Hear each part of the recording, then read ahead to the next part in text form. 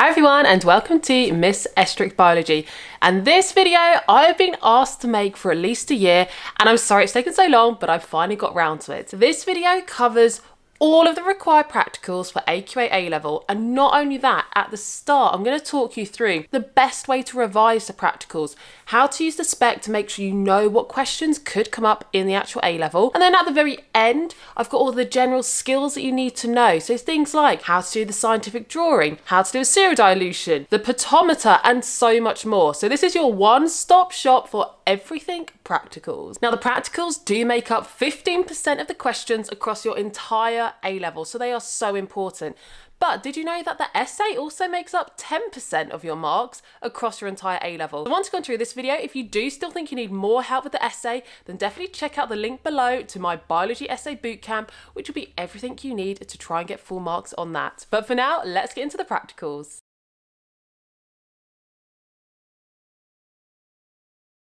Now the apparatus and techniques table, if you've actually heard of it before, shout out in the comments, because I would bet that at least 80% of you haven't heard of the apparatus and techniques table before, unless you've, watched a few of my Instagram videos on this before. But it's one of the best kept secrets, except it's not meant to be a secret. It's out there, it's public knowledge, it's in your specification. But because it's not within the theory part, which is the bit that most people print off, and me of course too, she can't resist a practical video, it's really not that well known about. And for that reason, students aren't aware of how to revise, what resources there are available for them. But that's where I'm going to come in and help you today. So here it is, the apparatus and techniques table. And you can find this in two places, the required practical handbook or the practical handbook, or in your specification under the practical section. So that is where to locate this, or just screenshot it and you've got it here. Now this is the same for AS and A-level, and what I recommend to do is learn all of this information in the table, and that is how you revise for the practicals. So let me give you some examples. What I'd suggest first of all is you could create a set of flashcards to address this table. So it says here, for example, the top one, you need to know the appropriate apparatus to record any of those measurements. So you could have on one side of your flashcard, how do you measure temperature? On the other side, thermometer. And then you do that for all of the others in the list. Or you could do it for some of the techniques. So for example, you could have a flashcard to say, when would you use chromatography? And then you'd have your answer on the other side. Or it could be, when would you use or why would you use a colorimeter? And again, give your answer on the other side. So have your techniques, which would be using the colorimeter, potometer, aseptic technique, chromatography, electrophoresis, and again, just looking through all of those, you've got sampling techniques as well. And then on the other side of the card, you would say why you would use it. Now, for some of these, it does require a particular method. So for example, the use of a light microscope, including the use of a graticule. So you could have on one of your cards, how do you use an eyepiece graticule? And then on the other side, you would have your stages, your bullet points of how you would use it. You could have, how would you randomly sample? And then you have all the bullet points for random sampling method on the other side, or for a belt transect, or for mark release recapture. So that is how I'd suggest to use this. And if you're not as much of a fan of the flashcards, which I personally think are great because it tests your knowledge, you could do a mind map, summary map of all the pieces of equipment you'd need to use, looking through the list, and you'd have to research it as well to work out which piece of equipment it is. And then all the techniques you could have summarised on a mind map as well. Now that is how you use this list, but you don't have to learn exact methods. So I said earlier on that just learning the stuff you've got written in your lab books isn't actually the best way to revise, because the method that you did in your practical for your required practical isn't necessarily going to be the method that you have in the exam. So don't just learn the methods, unless there is an exception to that, unless it is a sampling method using the microscopes and aseptic techniques and chromatography, because those are actually listed as techniques that you need to learn. So for those you can learn methods, but for required practical 1, for example, there's no point learning the enzyme practical method that you used, because there's no set method linked to this, and there's no set techniques. It's all to do with looking at this column in the table, and this is actually found also in the practical handbook and in your specification, this table, and it tells you for all 12 required practicals, what are the apparatus and techniques that you could be tested on in the exam. So it already gives you a heads up for these required practicals. These are the types of questions you're going to get. So if we have a look at the ones that are coming up in exams 2022 are required practical 1, 2, 3, 6 and 9. So let's have a look at number 6. We can see apparatus and techniques C and I are what you'll be assessed on. So if you then look back at this table, so apparatus C is using laboratory glassware, a variety of experimental techniques, including serial dilutions.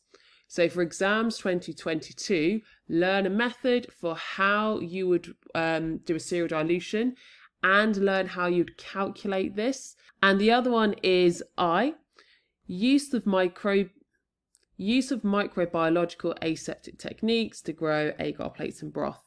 So you need to learn what we mean by aseptic techniques, learn some examples, and those would be the two key things to really focus on for that required practical. So that's how you use those two tables together. And the final table they give you is independent thinking and analysis. And this is information for teachers and students. And it tells you, first of all, that at least 15% of the marks on your A-level will be assessing your practical skills. So it's quite a big chunk. And it then gives you an idea of what types of questions you can expect. So it could be problem solving, and this is linking to a practical context. It could be commenting on experimental design. So you could be asked to suggest improvements to the method. You could be asked to suggest control variables or a control experiment. You could be asked to design a table, draw a graph. That has come up before quite a few times. They give you a blank bit of graph paper and you have to draw the graph. Evaluate the results and draw conclusions. That is guaranteed coming up on your A-level. Every single year you get asked, evaluate the data, evaluate the method, or evaluate the conclusion. So you know you're going to be asked to do that. We call that critical analysis of data. I've got a video on that, which I'll link up here. 15 marks at least will be on that type of question for paper 3. Identifying variables that could be controlled, we mentioned. Plotting graphs, we mentioned as well, linking to this idea up here. Processing and analysing data, so the math side of it. Uncertainties and looking at margins of error. And then the last bit here, know and understand how to use a wide range of experimental and practical instruments and techniques. That links to the first table we looked at. So those 3 tables give you quite a big insight into what type of questions are going to come up and what they are after. So what sorts of things they want you to talk about.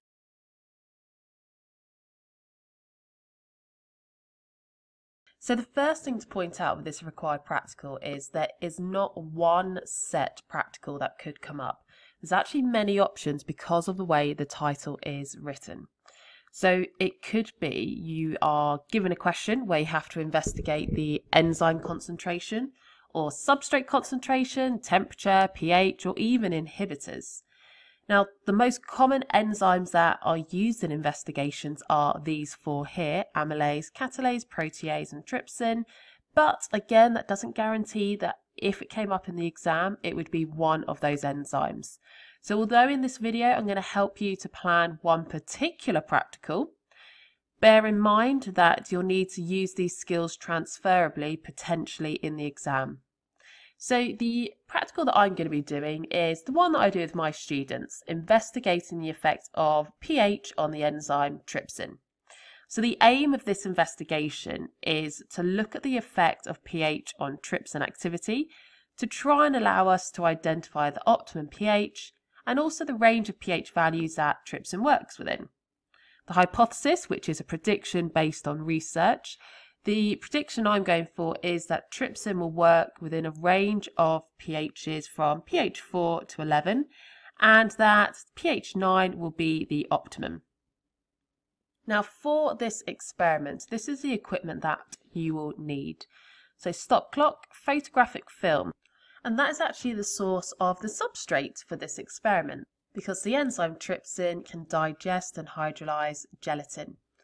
So what we'll see is the photographic film will go from being this black opaque colour to colourless and clear. So that's what we're going to be looking at, and you've got the rest of the equipment here if you want to pause and write it down. Okay, so the method then. The first step is you'll need to attach your film to a straw. Now we're actually using film that's already been cut and straws which have already got slits cut in them to slide the film in. If you didn't have that, then that would actually be your first step. Next, we're going to use a syringe to measure out 4 centimetres cubed of the enzyme trypsin and put that into a test tube. Next, we're then going to measure out 4 centimetres cubed of a pH 4 buffer solution and put that into the same test tube. And then that test is placed into a beaker with water at 37 degrees C, and that is acting as your water bath. We leave that for 5 minutes, and the reason it's 5 minutes is to allow enough time for the liquid within the test tube to reach the temperature of the water bath, which is 37 degrees C. So the buffer that we've used here, that is to make sure that the enzyme is at a particular pH, and in this case it's pH 4. But we will repeat this process for all of the different pHs that we'll be testing at. Now for this one, we aren't actually using an electronic water bath, it is a manual one. So the students would have used water from the hot tap or maybe a kettle and adjusted it using a thermometer to check until they got to 37 degrees C. So the next bit, once we've left it for 5 minutes and the solution is at temperature, we'll then place the straw which has the film attached into the test tube. And at that point exactly, you need to start the stop clock. We'll then dunk the straw in and out of the solution every 10 seconds. And when we're taking it out, we're checking to have a look at the film. So I've got an example here. The top image is showing the film before it's been applied to any enzyme. Then we can start to see that that black colour is being broken down. Now it's not completely digested here because there is still some black colour, but you can see it's almost clear. And that's what point 7 here is going through. You need to continue to dunk and check until you reach the end point, which we can see in this photo. The film has now gone completely clear and colourless. And as soon as we get to that stage, we stop the stop clock, and that is the time that we'll be recording. Now at some pHs, the enzyme may be fully denatured and therefore none of the gelatin would ever be digested. And if that's the case, we won't have all the time to just wait indefinitely. So after 25 minutes, if there's been no change at all in the film, then stop and record that as infinity, or in other words, no reaction. So that will then need to be repeated for all of the pHs that you want to test. You should also repeat using water instead of trypsin in one test tube to use as a control experiment. And that way you can prove it isn't anything about the temperature or the buffer itself, the pH alone, which is causing the change in colour and therefore the gelatin to digest. To record the results, I've designed a table here. These are the pHs that I'm testing, and I'm going to do 3 trials and then calculate a mean, and then use that mean to work out the rate of reaction. So here are the results that I got when I did this experiment, and you can see at pH 4, for every time taken I've written infinity, so it never changed. But for all of the others, it did eventually change, and we did get that end point, and we've got our varying times. Now, one thing you're expected to be able to do in your write-ups, but also you could be tested on this within the exam, is if you're asked to calculate a mean, you need to check to see if you have any anomalous results in any of the trials. And if you do, we'd need to remove those and not include them in the mean. So from all of these results, to work out if it's an anomaly, we're looking at the 3 trials to see, are they all pretty much the same? Are there any that clearly do not fit the pattern? And sometimes it's hard to tell with only 3 trials, and you might have actually needed more to tell, so you'd have to include all of them. But from what I've had a look at with my results, I've said that for pH 7, trial 2 is an anomaly. 540 is very far away from 300 and 289, so it doesn't fit the pattern. And also at pH 11, I had 2 trials where I had one at 612 and one at 600 seconds. And then trial 3 was 708. So again, that's quite far away, it doesn't fit the pattern. So those 2 I won't include when I calculate my mean. Now here are all of my means, but I've deliberately presented it like this to point out one thing you could be assessed on in your required practical write-up, but also in an exam. And that is how you present your numbers in a table. That's actually competency 4. So here I've just written in exactly what came up on my calculator, but really you should be recording them all to 3 significant figures. So I've converted all of these to 3 significant figures, and I've also put in my heading in brackets 3 significant figures to indicate that to anyone that would be reading my results. Now I'm going to use the mean to work out the rate of reaction. And the units here have now popped up, second to the -1. So the way we'd work this out is we'd do 1 divided by the time taken. Now for pH 4, it never changed colour. So that means the reaction never happened, so the rate of reaction is 0. The rate of reaction for all of the other pH values would be 1 divided by the mean time taken. And that's what I've got written here. But I'm actually going to do one final processing step, and that is convert these to times 10 to the -3. And the reason for that is it's much easier to plot this data if you don't have all of these zeros. And it's easier for the human brain to actually process the meaning when you don't have lots of zeros. So it's quite good convention to convert it to times 10 to the -3 if you did have lots of zeros, or in this case 2 zeros, after the decimal point. So there we go, those are my results, and now I'm going to plot them on a graph. And this comes to one of the skills that could be assessed in the exam, and it will be considered if you are being assessed on drawing your graphs in the write-up. Now you'll probably do this by hand, but I've done it on a computer here just to demonstrate the point. So I've got my mean rate of reaction with the units, I've got the pH on the x-axis, and the independent variable, so that is what you deliberately change, always goes on the x-axis. What you are measuring, which is the dependent variable, always goes on the y-axis. Now with our pHs and with the mean rate of reaction, we need to make sure we're increasing by an equal amount every time. So I've got that on my scale here. And when you are picking a scale, you need to pick one to make sure that your graph fills up at least half of the piece of paper you've been given.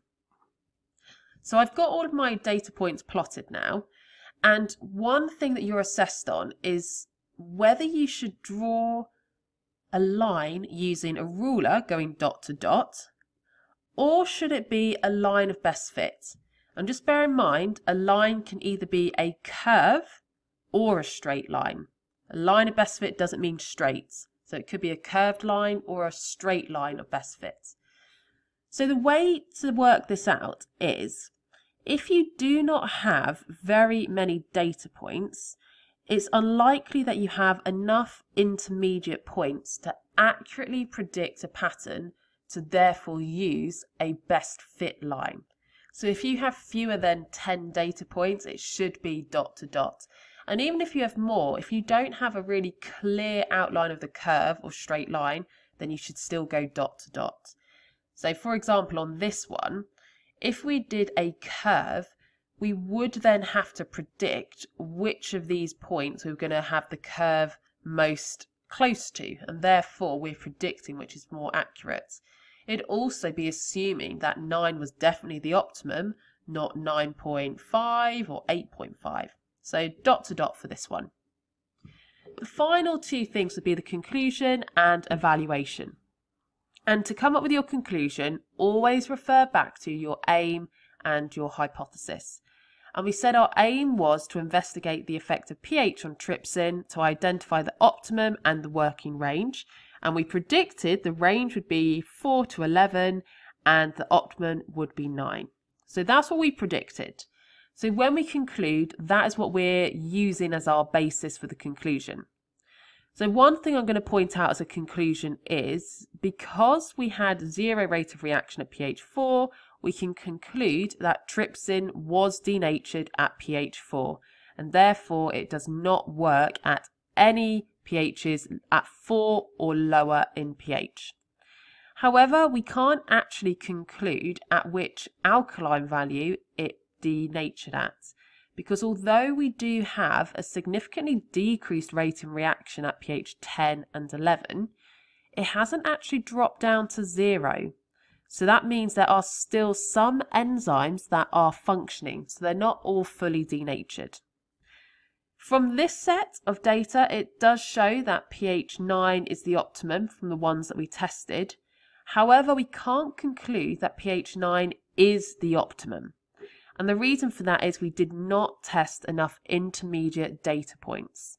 We know that it's not going to be pH 8 or 10, but it could be at any pH in between then, because we only tested 8, 9 and 10. The optimum might have actually been 9.1, 9.2, 9.3, and then it could have decreased. So we can't conclude for definite on that. And then finally, it's the method limitations. One big thing to point out here is this is a really common question, particularly on paper 3, to evaluate the method, or it could be evaluate the conclusion, but within that you are considering limitations of the method. And when you are expected to do this, we assume the method has been followed perfectly. So you should never be critiquing the experimenter and saying maybe they didn't measure it correctly, or maybe there were air bubbles in the syringe, because we're assuming that they followed the method and we're just critiquing the method. So these were 4 things that I picked out about the method that I talked through with you. Number 1, the endpoint was subjective. So when you decided it had gone completely clear and colourless was actually subjective. It was up to your opinion. And that will lead to some differences and therefore inaccuracies in the time taken measurements. The water bath was not thermostatically controlled, so that means that the temperature would have been decreasing during the practical, and that would have had an effect on the enzyme rate of reaction. There weren't enough intermediate pHs tested. We've talked about that quite a bit already. It meant that we weren't able to accurately identify the optimum. But also the range wasn't wide enough, because we weren't able to identify at which alkaline pH the enzyme denatured. So we should test more pHs beyond pH 11.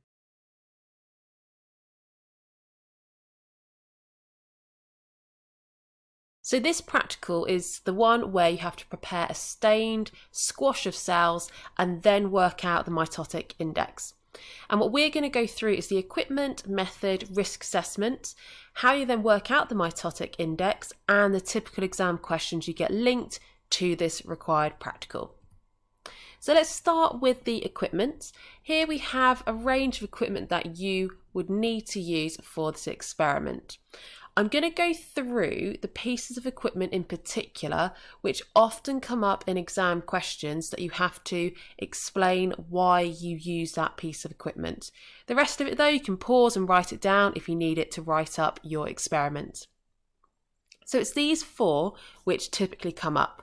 Why do you use the hydrochloric acid? Now this step, we add our root tip to hydrochloric acid, leave it for 10 minutes, and that is so the acid can soften the root tissues, so that later on when we squash them, they are soft enough for that to happen. We use a stain, and I'm using acetic orsine in my example, and the acetic orsine, or acetoarsine there, that stain, as you can see, is a dark reddy purple colour, and that will stain the chromosomes in the nucleus so they become visible under the microscope. When you lower down your cover slip, you use a mounted needle. The reason for that is As you lower it down gently, it prevents any air bubbles coming underneath the cover slip, which would affect your ability to view the slide. And lastly, why do you use the root tip of, and it's an onion or garlic, but the key thing is the root tip, and it's just the last 5 millimeters. That is the growing region of the root. So that means it'll be in that section that cells will be dividing and therefore will be undergoing mitosis. And that's what we need if we want to view cells in mitosis. So let's have a look at the method. The first thing you need to do, and if you're at school, the technician would have done this stage for you, is grow your garlic or onion on top of a beaker of water for about 3 days. And that can just be a regular onion, regular garlic clove. And after 3 days in water, these new roots will start to grow. And that is what you need for the experiment. So once you have these roots, then you can do the experiment. And you use a scalpel to cut off the last 5 millimeters. And that's what we can see here with this lovely ruler that one of the 6th formers was using when I took this photo. And the last 5 millimeters, as we said, that's where mitosis is happening. And you need to be really careful when you're using the scalpel because it's very sharp, so you cut away from you to be safe.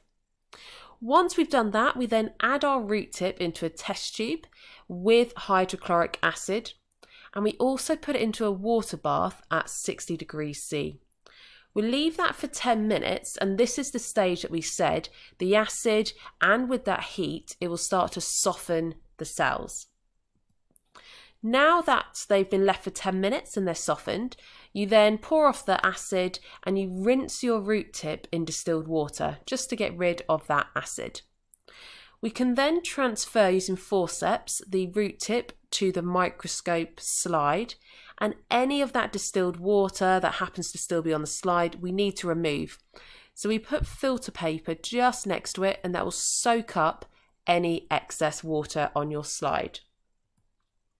Now we're ready to stain our root tip, and you add just 2 small drops of acetylcholine. If you have too much, then again you can add some filter paper next to it and it'll absorb the excess stain, because you don't want so much that it'll then spill over the edges. You then use your mounted needle to carefully lower down that glass cover slip so that you'll end up with no air bubbles.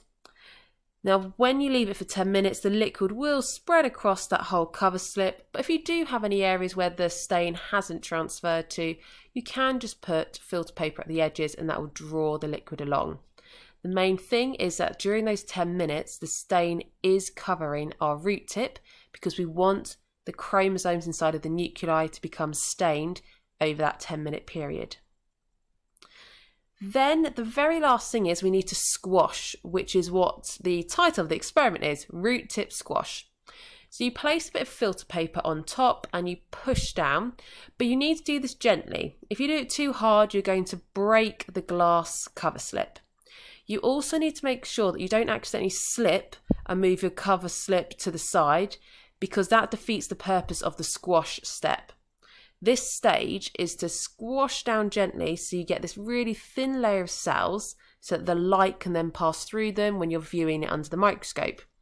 If you slide the cover slip, you'll end up putting a layer of cells on top of another layer and the light won't pass through and you won't be able to focus your image. You might also actually damage some of the cells and the chromosomes so it ruins your image. So that's how we prepare our slide. The risk assessment, I've picked out 2 key examples here. Number 1, the hazard is the scalpel. The risk is you could cut yourself. How do you prevent this? Well, we cut onto a white tile so that we're less likely to slip, but also cut away from you. Don't ever cut towards you in case you do slip. The hydrochloric acid could be another hazard. The risk is that it's an irritant. If you have a stronger concentration, then it could be corrosive as well. The prevention then to making sure you don't get any harm is wear goggles to protect your eyes. If you do get any on your hands, wash your hands. Now, there are other things that you could mention. The mounted needle is pretty sharp, so that could be another hazard, and the risk there could be stabbing yourself. The prevention here is just making sure you're taking care that you are holding it from the wooden end, not the metal end, and being very careful when you're moving around with that needle. So the last bit then is our observations. And I've actually taken this photo down the microscope looking at one of the slides that my students made. And what you then look at is for any cells that you can visibly see are in one of the stages of mitosis. And I'm going to zoom this in further. And we can see here, this cell is in anaphase. We can see that the chromosomes have been separated. So we've got the chromatids are being pulled to either end of the cell. This one here I've highlighted because possibly that is in metaphase, with the cells lining up in the middle of the equator. The rest of them, they don't really look like they are actually in any of the stages of mitosis, because we can't see any visible chromosomes, so possibly they're all in interphase. And unfortunately that happens a lot with this practical. If you've done it already, then you probably found that you only saw one cell or very, very few. Unfortunately it often is that way, which is why you should be given maybe a prepared slide, and then you can do the mitotic index from a pre-prepared slide where you did have lots of cells in mitosis. So the mitotic index is a bit like a percentage, where you're working out what percentage of cells are currently undergoing mitosis. And if we have a look, it's the number of cells in mitosis divided by the total number of cells times 100. So essentially it's the percentage of cells that are undergoing mitosis currently. So the typical exam questions you get linked to this required practical would be number 1, 2 and 3 are linked to the method. So why do you use only the first 5 millimeters from the root tip of an onion, or it could be a garlic? Why do you press down firmly, or in our case we said it's actually quite gently, but press down is the key thing. And why do you use a stain? Now if you want to have a go at these, pause the video, have a go, but I'm going to go straight through now answering those questions. So the first 3 then, why do we use only the first 5 millimeters? That is because that is the region where you'll find cells are undergoing mitosis, and that's what we want to view under the microscope. We press down to make sure you get a thin layer of cells so that light can pass through. And the key thing is that light can pass through. That would need to be said to get the mark. You can't just say so you get a thin layer of cells. Why do we use a stain? That is to stain the chromosomes to make sure they are visible. So then if we have a look at an example of the mitotic index, there's 32 cells in this image. Calculate the mitotic index. So they've told us already there's 32, so you don't have to spend lots of time counting every single individual cell, and instead you're just looking to identify which cells that are visible are currently in a stage of mitosis. And having a look, it's just these 3 which all happen to be in anaphase. Those chromatids are being pulled to opposite poles of the cell. So that's 3 divided by 32 times 100, which is 9.38%. So lastly, when counting the cells to calculate the mitotic index, what should you do to ensure your count is accurate? So for this one, examine a large number of fields of view or many cells, and that is to make sure you have a representative sample. So what we mean by that is, this here is just looking at a small section of cells. It's one field of view, which means you're just looking at one section under the microscope. What you should really do is count and calculate it for that field of view. Move your slide over and do the same thing for another field of view, and do that at least 10 times, and then you can work out what was the average mitotic index. And that means it'll be more representative of the entire root tip, which is what your sample is. So that's kind of linking to sampling skills, but it's sampling in terms of recording and counting the cells under the microscope. So for this required practical, let's just start by doing a little bit of background, a reminder on osmosis. So this is the movement, it's a type of movement which is diffusion of water through a partially permeable membrane from a region of higher water potential to a region of lower water potential, or more negative, because it's always going to be negative. And that takes us on to what water potential is. So water potential takes negative values of pressure. Pure water has the highest water potential that you can get, which is 0 kilopascals. And the greater the concentration of solute dissolved in the water, the the lower the water potential will be, or more negative it will be. So you are going to be investigating the effect of these different water potentials on plant cells, even though this is a picture of animal cells, red blood cells. And we've got three different types of solution. You've got a hypertonic solution, which means that you've got a lower concentration of solute and therefore a more positive water potential, meaning closer to zero. Isotonic is when the concentration of the solute is the same inside and outside of the cell, so you'd have the same water potential. And hypertonic is when you have a higher concentration of the solute and therefore a more negative or lower water potential. And if you put a cell in a hypotonic solution, water will move into the cell by osmosis. Now here we see an animal cell and that would burst, but because we're going to be doing the investigation on potato cells, which are a plant, they won't burst. Instead, they will gain mass, they'll swell, but they've got a cell wall, so they shouldn't burst. Isotonic solutions, the plant cells will remain the same because they're not going to gain or lose any water, or at least there won't be any net gain of water or any net loss of water. So the mass and therefore the size of the cell will stay the same. In a hypertonic solution, because there is a more negative water potential outside of the cell, water will leave the cell by osmosis, causing it to lose mass because that water has been lost and it shrivels up. So let's go through then the equipment you'll need, the method, the results, and how we can actually use all of that to determine the water potential of those potato tuber cells. So here we have an equipment list. For the actual exam, you don't have to memorize the equipment list, but this might help with planning. Some of the key ideas that you'd need to know though are: what piece of apparatus could you use to measure out volumes? So liquids, and that could be a syringe or a measuring cylinder. You could be asked how to cut the potato chips so they are all the same size and how to do it safely. So you'd use a potato cylinder borer where you get those long cylinders of potato, and then you could use a scalpel, a ruler and a white tile to cut it to exactly the same length safely by making sure you're cutting away from yourself with the scalpel. So this method comes in a couple of stages. The first one is we have to make the dilution series of the different concentrations of sucrose we're going to submerge different pieces of potato into, and that is going to be giving us those different water potentials. So step one is often working out what different concentrations you are going to be using. We're told that each time that you are making up one of these solutions, your starting concentration is 1 mole per decimeter cubed. We know that the final volume has to be 20 centimeters cubed, so we then have to use that information as well as we've got the final concentration that they need to be to work out the missing values. So for this experiment, these would be the different values that we'd need to get those concentrations. Then we move on to stage 2, which is the investigation, looking at the effect of water potential on osmosis. Now you've got the whole method here, which you can pause and read through. I'm not going to talk you through it because you can see it and read it, and you could use that, as I said, to come up with a plan for your investigation, making sure you rewrite it in your own words. But you don't have to memorize this method for the exam. You need to have an idea about it. So if they gave you a set of information, you could write your own.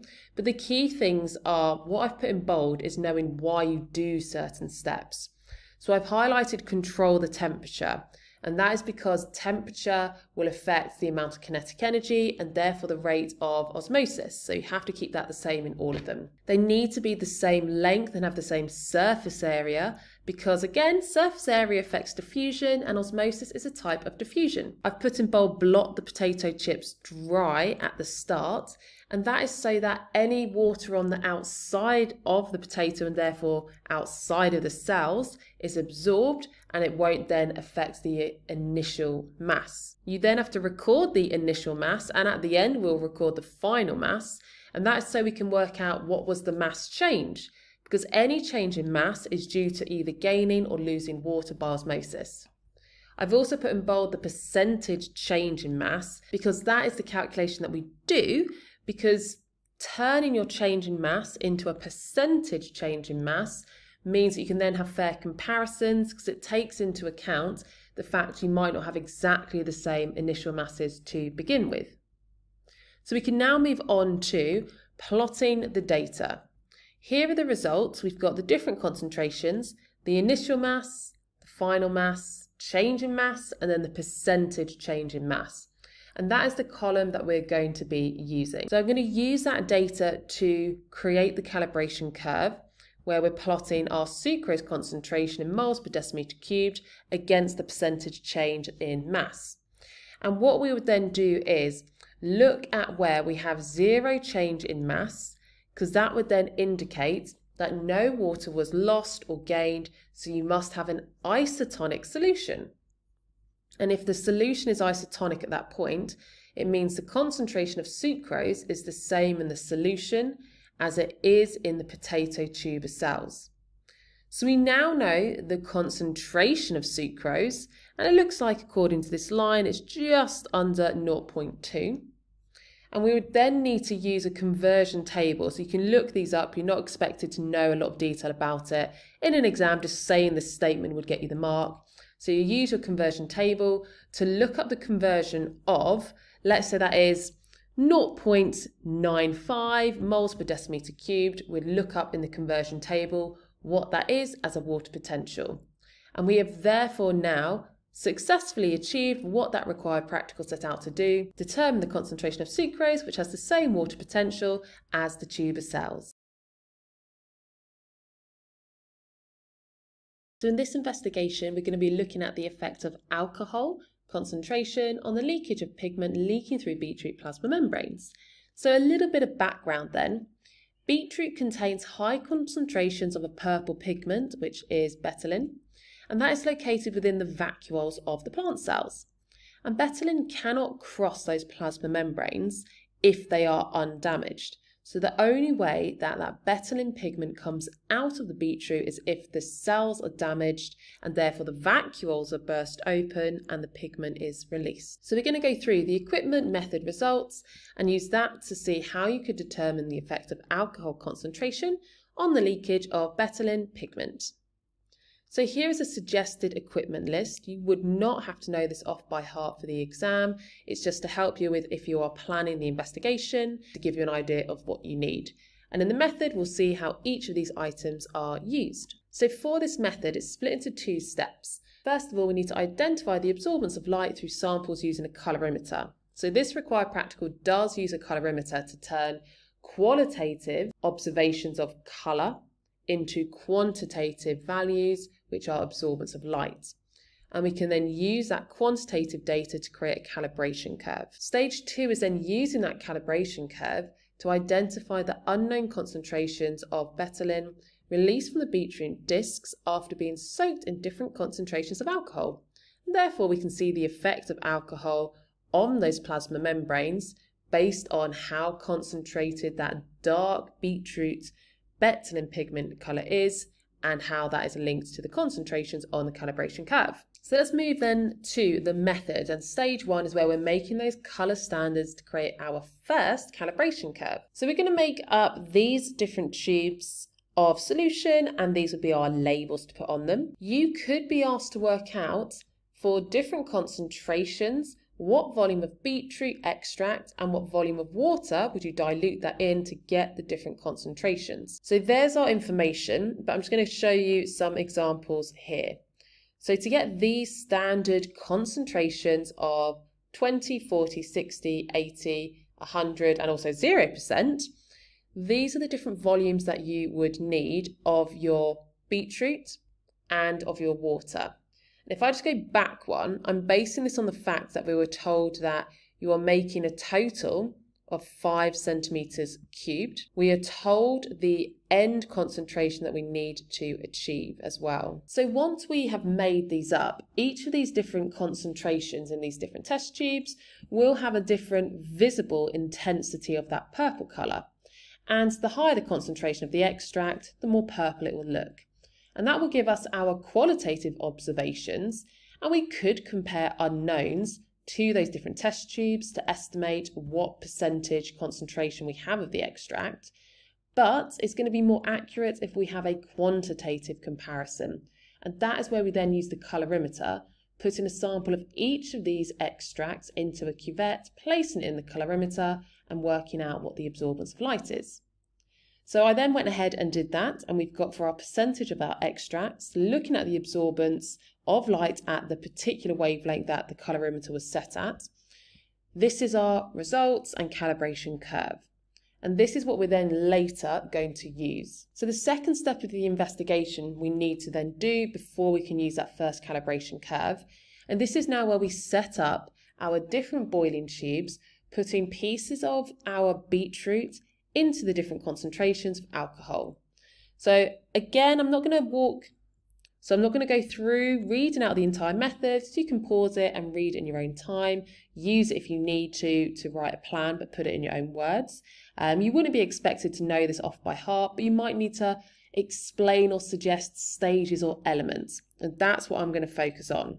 So number one, we've got it set up at a water bath of 30 degrees C. So we're controlling the temperature because temperature affects the permeability of membranes. And we've gone for 30 degrees C because any hotter than that, or any hotter than about 45 or 50 really, would start to cause damage to the proteins within the plasma membrane, and they would denature and cause more pigment to be released. So that's why we're controlling the temperature, and that's why it's at 30 degrees C.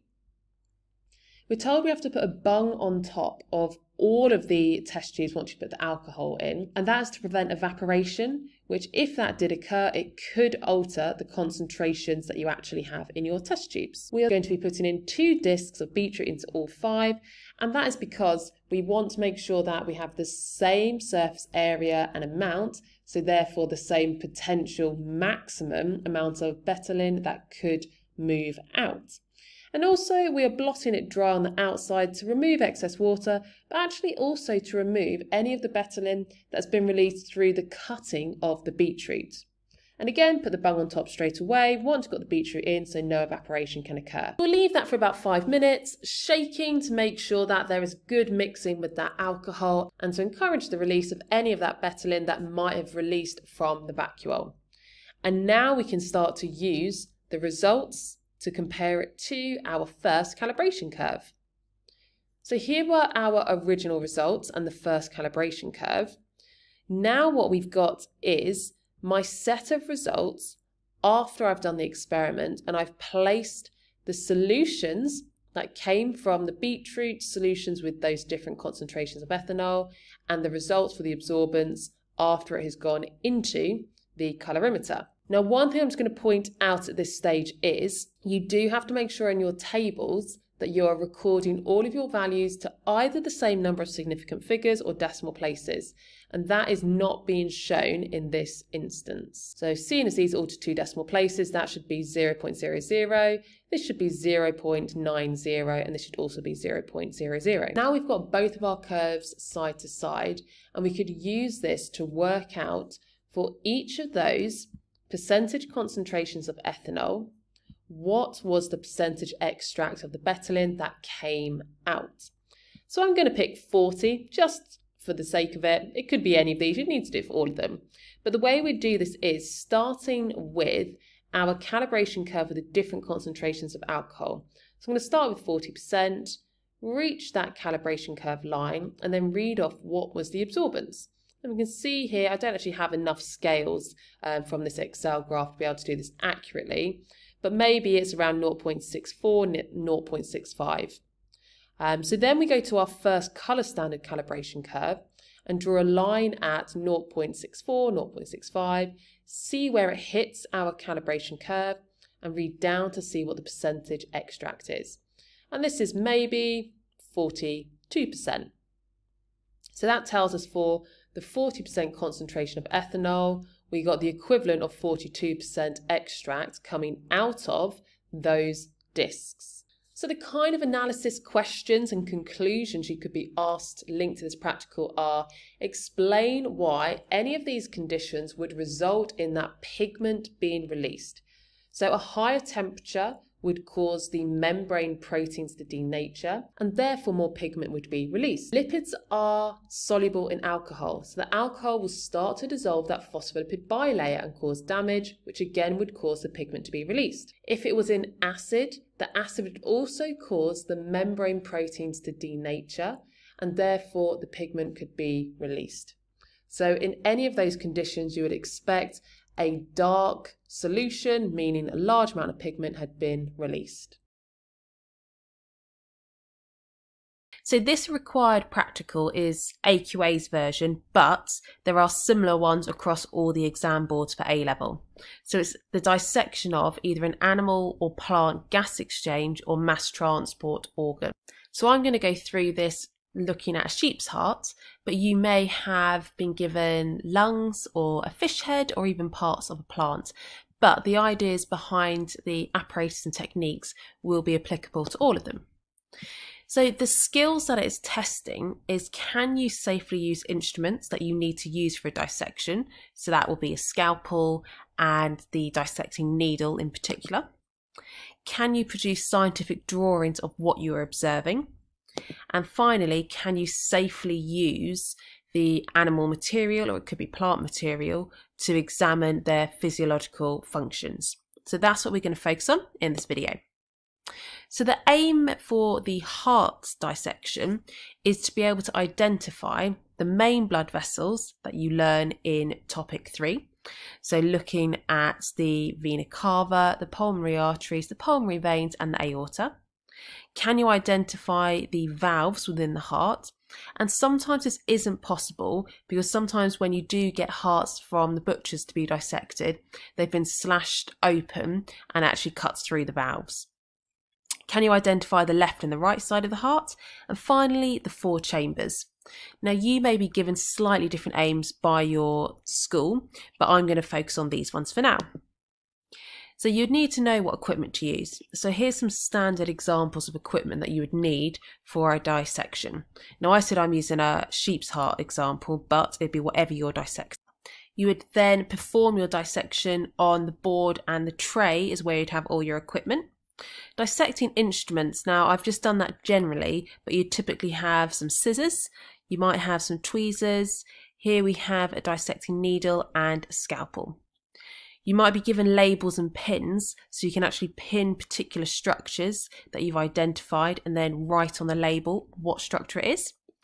Plastic gloves don't have to be worn, but you may choose to wear them to prevent the spread of potential infection, and that's also the purpose of the beaker of disinfectant and the disinfectant spray, which you'll be using to clean down the surfaces afterwards. Camera is so that you can record what you've observed, and then disposal bags so you can safely dispose of any of the paper towels that have touched the heart, but also the organ itself. So the method then, I've split into 3 sections. Here's the first 2. So before you do any dissecting at all, you can identify some of the external structures. So you'd want to take some photos of the outside of the heart so you can identify the coronary arteries. You might be able to try this point here as well. So you can try and locate the aorta and the pulmonary artery and the semilunar valves within them. And if you were to run water through tubing in through the aorta and the pulmonary artery, it will actually cause the semilunar valves to close because you're now creating a higher pressure behind that semilunar valve compared to where the ventricles are. Now, to open those, you would then squeeze the heart gently, and that will then create a more pressure in the ventricle compared to the arteries, and that will then open the valves and the water will come back out. So you may or may not have the opportunity to try that. So then you get onto the dissection itself. So first of all, you'd make a cut along the side of the heart so you can then look into it and identify the 4 chambers. So the left and the right atria at the top and the left and right ventricles at the bottom. Once you've done that, you should be able to identify the atrioventricular valves, which are the valves that are found between the atria and the ventricles, and there are these long, thin, white tendinous cords attached to them. So one thing you could try and take a photo of, as well as just feel, is use the dissection needle to slightly pull up on those cords, and you'll be able to feel just how strong those tendinous cords are. You should also be able to, by lifting up the tendinous cord, be able to see the valves, and you can actually see through them. They're that thin, so it's worthwhile having a look at how thin they are, and if you can, document that in a photo so you can annotate that in your write-up. Next, examine the thickness of the muscular walls of the different chambers. And the key things I'd be noting down are looking at the thickness of the left ventricle muscular wall in comparison to the right, and annotate any photos you take to explain why you have a thicker ventricle on the left side, and also comparing the thickness of the walls of the atria compared to the ventricles, and again annotating why. Now if you do want to know the reasons why, I'll link up here my video on heart structure and function, and then you can find out all of those details there. So lastly, you may be given dissection pins and labels, so you can actually put pins into each 4 of the chambers and then add a label. You might be able to do the same thing with the valves and so on. Now if you don't have that, take photos and then add label lines afterwards so you can label the structures in that way. So the final part of the method is how to safely pack away. And this is key because one of the things you'll be assessed on is the safe use of equipment, but also animal product while you're doing a dissection. So all equipment, dissecting equipment that is, needs to be placed in disinfectant. And that's just in case there are any potential pathogens on the organ you've been dissecting that will then kill the pathogens. You should place the heart, the gloves you may have worn, and any paper towel that came in contact with the heart into disposal bags, which won't then just go into the classroom bin. They'll be disposed of safely and removed that day. And you also need to clean down your work surface with different disinfectant. Again, just to make sure that if there are any bacteria that may have been on the heart that is harmful, you're removing it. So that's the method. Then you need to consider the risk assessment. And again, always think about what's the hazard, risk, prevention. And I've picked out 2 key hazards to discuss here.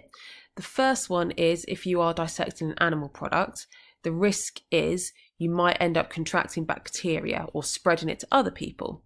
And there's a whole range of preventions that need to be put in place to make sure that you aren't going to contaminate the lab or yourself with bacteria. So for example, wearing a lab coat. If you are wearing gloves, safely dispose of them. Same with the paper towels. If you have any cuts on your hands, you must have plasters on those, and I'd suggest wearing gloves as well. Whether you wore gloves or not, you should be washing your hands with a bactericide or hand wash afterwards. All of the instruments should be washed thoroughly with detergent and then disinfectant. The heart, as we said, needs to be wrapped up, placed into a separate bin bag and disposed of that day. And if it's not been disposed of that day, it needs to be wrapped up in the storage bags and then it's placed in the freezer until it's disposed of. And all equipment should be disinfected. Now the second hazard is the dissection equipment, which are very sharp. The scalpel, scissors if you're using them, and the dissection needle. So the risk is you could cut yourself. Now to prevent that, you just need to make sure you are handling all of the equipment very, very carefully and sensibly. So that would cover your risk assessment. So finally, it's how you'd present your results. And this links to, again, one of the key skills that they were stating that they're going to assess you on, and that is scientific drawings. Now you can, and I would recommend that you take photographs as well, so that you can then draw label lines and label all the different structures from your photo, and then you can do a scientific drawing either from your photo or it could be from the actual heart that you're observing. It just depends how much time you have in your practical to be able to do this. Now, if you don't quite remember the scientific drawings, what should be included and what shouldn't be, I have got a video which I'll link up here, and you can have a look back at how to draw scientifically or biological drawings. But I've just listed below some of the key points. So you have to have a title. So for example, here, I would say heart dissection. There must be a scale. So if you're going to be drawing it exactly the same size as the heart, you'd say to scale. If you've drawn it half the size that the actual half was, then you'd indicate that. It should be drawn with a very sharp pencil, no colouring in or shading. The whole purpose is just to show proportion and size. And in the case of the heart, it would be that you're accurately drawing where the structures are, so that you're being able to indicate, for example, the thickness of the ventricle walls, these tendinous cords attached to the atrioventricular valves. We've got the atria up here, the septum, and so on. And that's the final point. You need to make sure that you are labelling structures, but any label lines that you do have mustn't overlap or obscure any key parts of your drawing. And for this particular practical, I would suggest that you annotate the functions or explanations as to why there's differences. So for example, here we can see a really, really thick muscular wall. In your annotation, you'd be stating what the structure is. So the left ventricle muscular wall, and then you'd be explaining why that muscular wall is so much thicker than the right ventricle muscular wall. So the aim was to complete 2 experiments, one on inhibition zones where you have this clear ring around the antibiotics to see which has killed the most bacteria and therefore is the most effective. And then also this streak plating technique as a way to be able to identify and isolate individual colonies, which could then be used for further research. And across the 2 plates, the aim was to have no contaminations. So first of all, in investigating which antibiotic is most effective, but also for the streak plates, within your method, you had to identify how you were going to maintain a aseptic technique throughout. And that's one of the things you're assessed on. So aseptic technique means working in sterile conditions, and that's to prevent any contaminations of other microbes on your plate, but also to prevent you then leaving the lab and infecting others with the bacteria you were inoculating. So there's 3 steps: pre-inoculation, which is before you add the bacteria to your plate; inoculating is whilst you are adding the bacteria; and post-inoculation is after. So pre-inoculation, you should have only selected sterile equipment or sterilised metal equipment yourself by putting it in the roaring flame of the Bunsen burner. To sterilise the work surfaces, you need to use a disinfectant, and you might have had bright pink Virkon. And you have to wash your hands thoroughly with soap to remove any microbes. During the inoculating of your 2 plates, you should work near the Bunsen burner the entire time. And the reason for that is because you have that flame there, you get these convection currents drawing the air up into the Bunsen burner. As the air passes through that flame, it kills any microbes in the air, and you get this constant current sterilising the air. Also, with the Petri lid, only open it when necessary and only slightly open it at an angle to reduce the chance of any microbes landing on the agar. So post-inoculation is then exactly the same as pre. You then have to sterilise all your equipment again because you've deliberately had it touch an E. coli, sterilise the work surfaces with disinfectant, and wash your hands again. So I've got an equipment list here, and at the same time we can have a look at the experiment. So I've washed my hands with soap. Then I'm going to sterilise the surface with Virkon. Get the Bunsen burner onto the roaring flame is the next step. Now everything is sterile, I'm going to label the 2 Petri dishes first. And it's essential that you do label this at the beginning, and you need to label it with your initials, the date you have done this, and the contents. And that is so that if the plates were found by someone else, they know exactly what is in there and how long it's been growing for, and that is a serious safety consideration. So I'm going to do the streak plate first. The inoculating loop needs to be at the top of the gas cone, which is the hottest part of the flame, and you can see it's so hot it's going red, sterile. Let the inoculating loop cool down slightly before dipping it in the E. coli. And you notice that I've not put the lid or the open bottle on the bench. Screw the lid on before I put it down. Then, working near the Bunsen burner and with the lid tilted open, I'm doing my streak plate as quickly as possible. Once I'm finished, the lid will go on, and then sterilise the inoculating loop again to kill the E. coli before I then put it onto a surface. Last thing, we need to tape the lid on so that it doesn't fall off. Don't tape it the whole way round though, because you want oxygen to be able to get in. So now for the inhibition zone plate, I'm using a sterile 1mm syringe, which actually I've realised is not on that list. You would need that in the equipment. Again, don't put the bottle down on the table. I'm using 0.7 millilitres, placing that on. The syringe, fill up with Virkon to sterilise the inside and out. Then I've got my sterile spreader. And I need to make sure that I evenly spread the E. coli all over the surface of the agar, because you need a nice even lawn of bacteria to grow. So make sure it gets to all of those sides of the circle. And then straight into the Virkon to disinfect it. Next, I've got my sterile forceps and 4 antibiotic discs. And we'll use the sterile forceps to pick up the discs and then place onto the petri dish. Now, if you do drop yours, really you should get another one, but the reason I carried on was I was confident that my workspace was completely sterile because I had just sterilised the work surface. I've then made sure it's completely flat. Lastly, take the lid on again.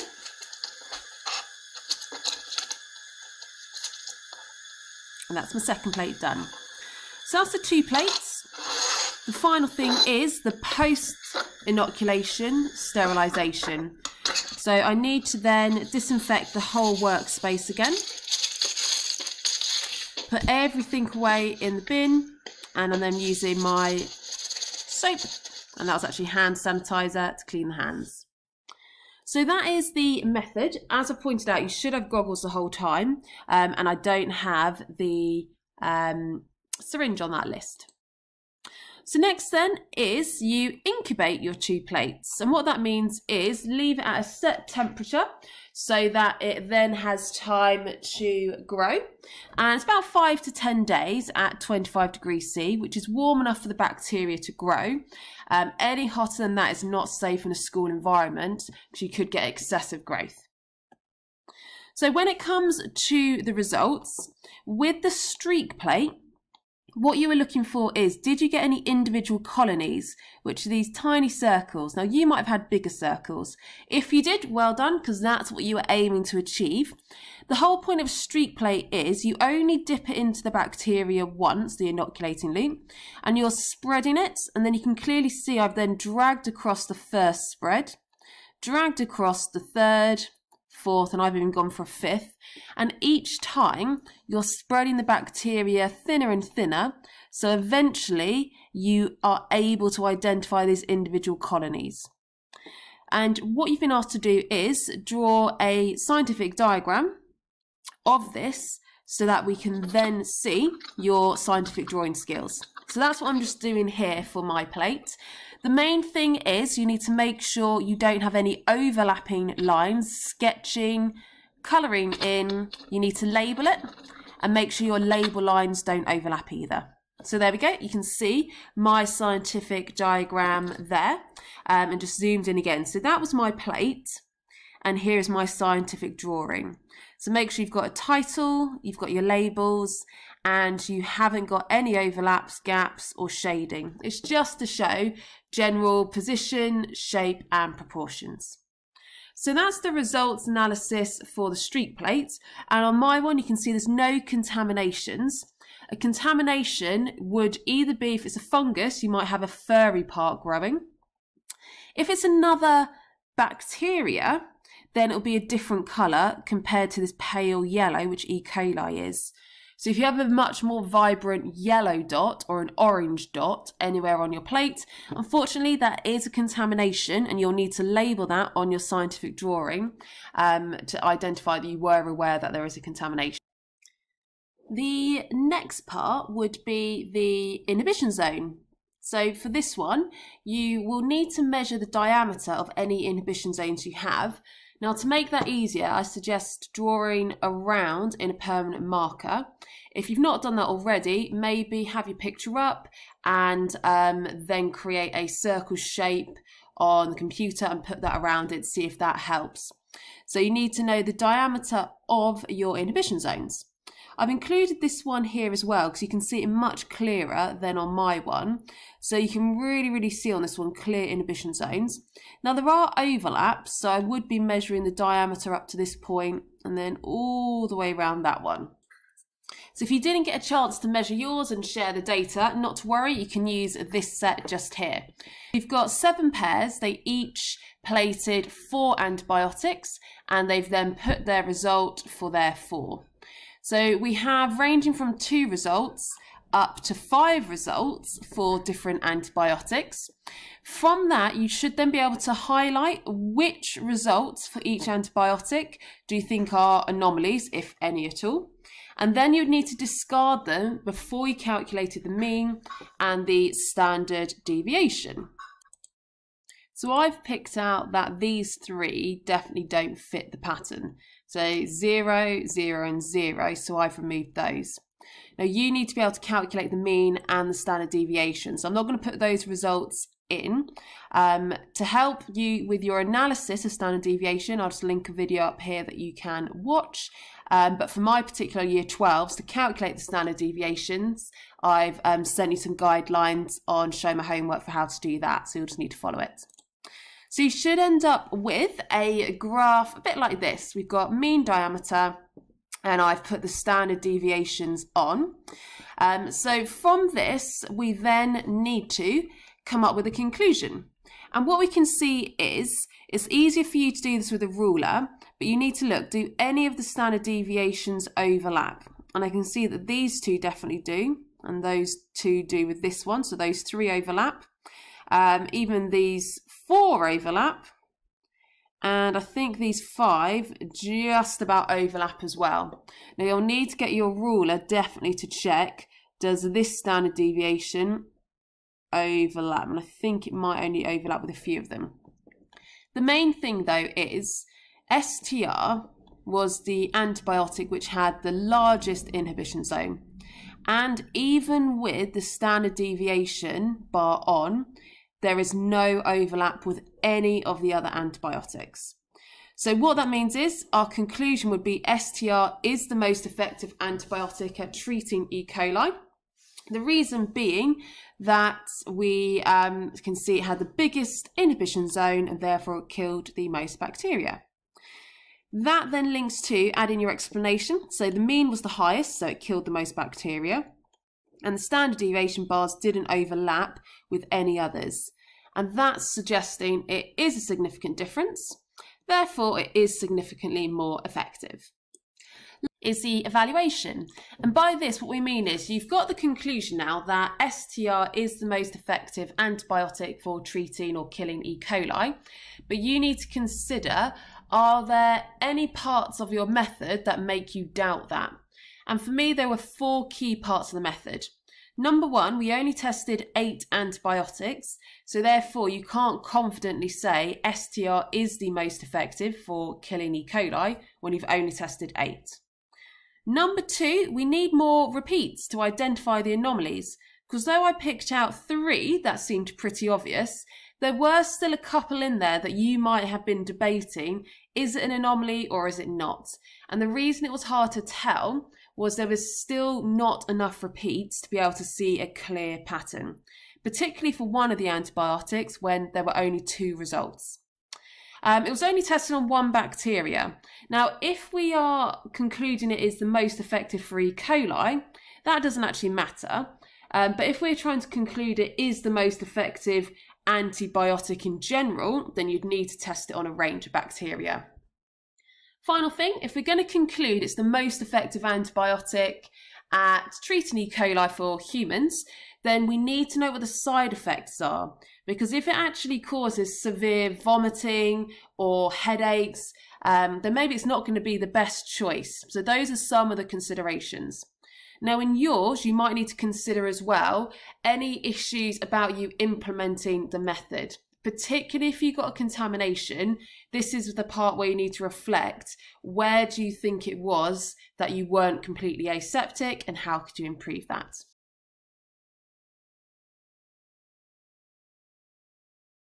So first of all, just to go through what the aim of this particular required practical is to look at the technique of chromatography as a way to investigate the different pigments that you find in different species of leaves.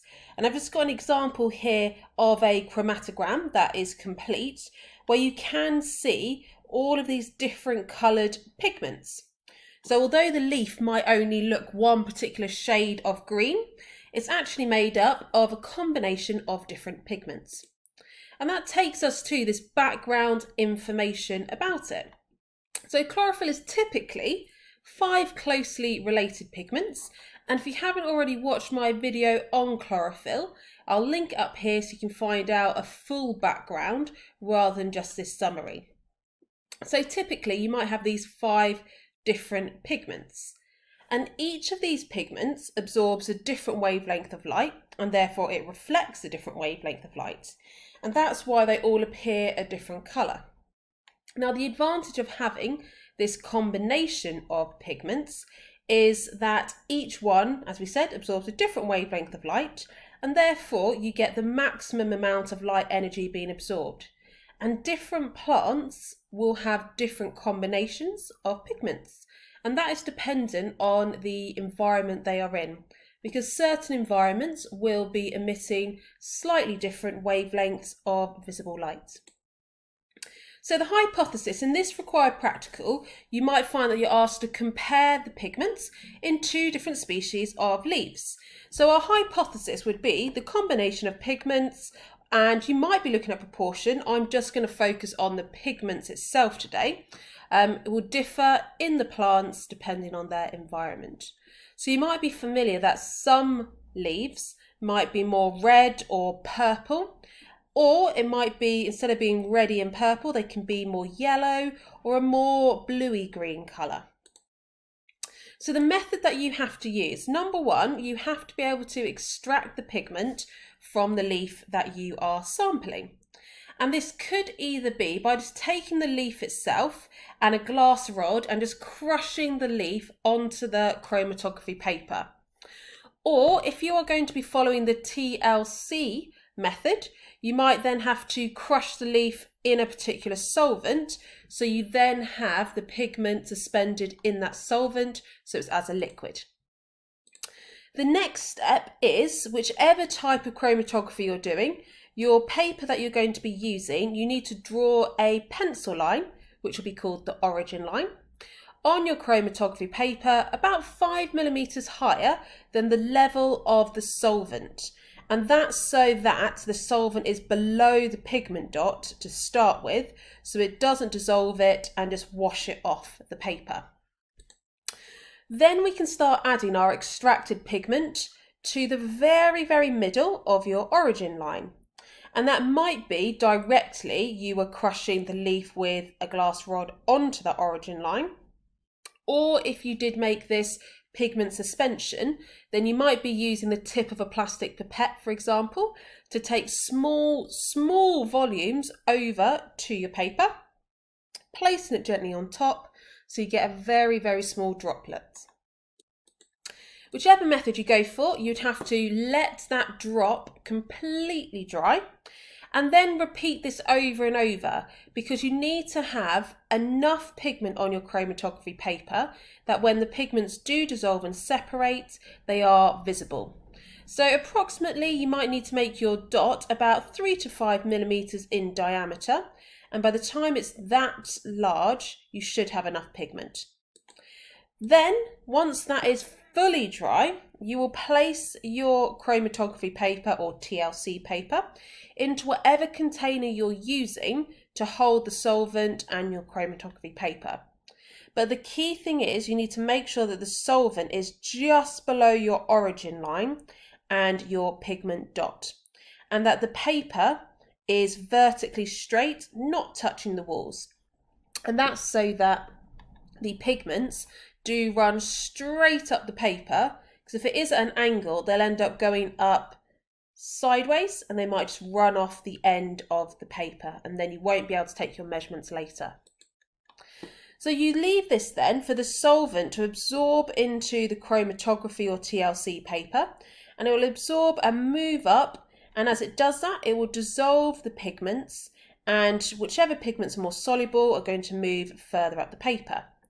And when the solvent is approximately 2 millimeters from the top, use forceps to remove your chromatography paper. And you should be using forceps rather than your fingers for your health and safety, but also so the grease from your fingers doesn't contaminate your chromatogram.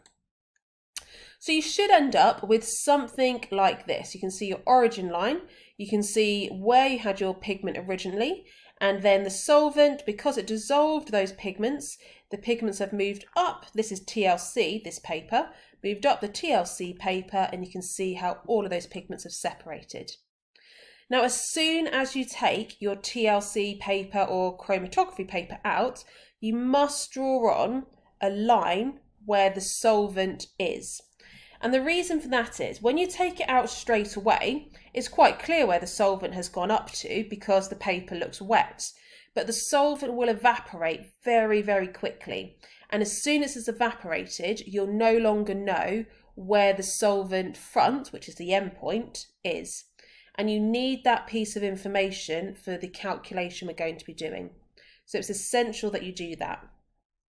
Sometimes, now this one's not essential, but sometimes you might be recommended as well to draw a circle or just draw around the outline of each pigment mark, because the pigments themselves, the colour does fade with time, particularly some of these grey coloured ones, as you can see here, here and here. That colour will fade quite quickly, and then you won't have the data to collect. So then we will calculate the RF values, which we'll come to in a minute. And if you are comparing two different leaves, you would then repeat that entire method for your second leaf. So RF values, which stands for retention factor. This is the way that we identify which pigments are present. Because you could take a guess based on the colour. You might be looking at the yellows and think, well, they're yellow, so it's xanthophyll. These are grey, it's phaeophytin. We've got this one here, which is probably chlorophyll B. This one's more a bluey green, so chlorophyll A. However, you need to standardise this by actually using an RF value. And the RF value is calculated this way. So it's the distance moved by the pigment divided by the distance moved by the solvent. So for example, I've picked out this yellow pigment here to demonstrate. You would need to use your ruler to measure right from the middle of your pigment original dot, and then up to the middle of the pigment of interest. And we measure from the middle because the pigment is normally quite spread out. So as a way to standardise your measurements, so it's a fair comparison every time, we always measure from the middle of where the pigment has moved to. So that would be our distance moved by the pigment. You also need to measure the distance moved by the solvent. So we measure starting from our origin line up to what we call the solvent front, which is the pencil line you drew on to indicate where the solvent finished. Now the RF values, the reason we use these instead of just looking at the colours is the RF value for each pigment will be constant, assuming you're using the same solvent. And the reason for that is each of these pigments has a particular solubility in each solvent. And based on how soluble it is, that is what determines how far it travels up. So you should then be able to look up a database of RF values, look at your calculated answers compared to the database, and then you can record down which pigments you think you have. So once you've done that for your first leaf, you would then do exactly that same method again for your second leaf, and you can then compare whether you think you do or do not have the same pigments in those two leaves. And that's what would take you to the conclusion. So comparing your two chromatograms and the RF values to see do different plant species from different environments contain the same pigments or not? And if they don't, that's then when you can start to consider why that might be. So it might be to do with canopy cover, it might be to do with the duration of light, it might be to do with where the light's reflecting off, creating different wavelengths of light that are available, and therefore the plant's adapted to have pigments that can absorb those wavelengths better. So some exam questions that have come up in the past linked to this required practical. So we've got number 1, why must the origin line be drawn in pencil, not pen? We've got why should you measure the RF value from the middle of the pigment mark? Why should you draw a line where the solvent reached immediately after you've taken your paper out? So why do you draw a line at the solvent front? And why should you make sure your chromatography paper is vertical and straight when you position it in the solvent? So pause the video if you want, have a go at answering those questions. If not, I'm going to go straight on to the answers now. So the first one, it has to be pencil marks that you're making on your chromatography paper or TLC paper, because pens contain ink and ink is pigment. So that ink would also dissolve in the solvent and it would run up your chromatography paper and interfere with your chromatogram. Number 2 down here, why should you draw a line where the solvent reached immediately after taking it out? That's because the solvent evaporates very, very quickly. So the end position, or solvent front, is not visible shortly after the experiment. So if you haven't drawn that pencil line, you won't be able to calculate your RF values. Why should you measure the RF value from the middle of the pigment? So this is the idea of why should you, when you're measuring the distance the pigment moved, why should you measure the distance the pigment moved right from the middle? And that's because the pigment mark is spread out. It's not one single precise dot. So by measuring from the middle position each time, it's a way to standardize your measurements, and therefore you're allowing for these fair comparisons. Last question, why should you make sure your chromatography paper is vertical? And that is so the pigments move straight up the chromatography or TLC paper to avoid them running off the side or being washed off, and that would mean you don't have any results. So we'll go through the aim, background, hypothesis, method, results, conclusion, limitations. Now the method is going to be very limited. I'm just going to go through the setup that I would have used and explain each part of the setup. So first then, the aim of the investigation. So the aim of this required practical is to find out what effect the addition of a variable has on the rate of dehydrogenase enzyme in chloroplasts. Now, dehydrogenase enzyme is not one of the enzymes on the specification that you need to know in regards to its role in photosynthesis. So this is adding in a new enzyme, but it links the idea of how enzymes function, which is part of your theory. The variable that I'm going to be changing is ammonium hydroxide, and that's actually the one that AQA suggest in their required practical handbook. So we're going to be looking at, does adding ammonium hydroxide increase, decrease, or potentially stop the rate of dehydrogenase enzymes? Now, because this enzyme is not on the specification, I'm going to start off with a bit of background about the enzyme, photosynthesis, and some of the chemicals we're going to be using in this reaction. So we'll start with photosynthesis. Photoionization of chlorophyll and photolysis or photolysis of water. Both of those reactions occur in the light-dependent reaction because they require light energy for those processes or for those reactions. And in both photoionization and photolysis, electrons are released.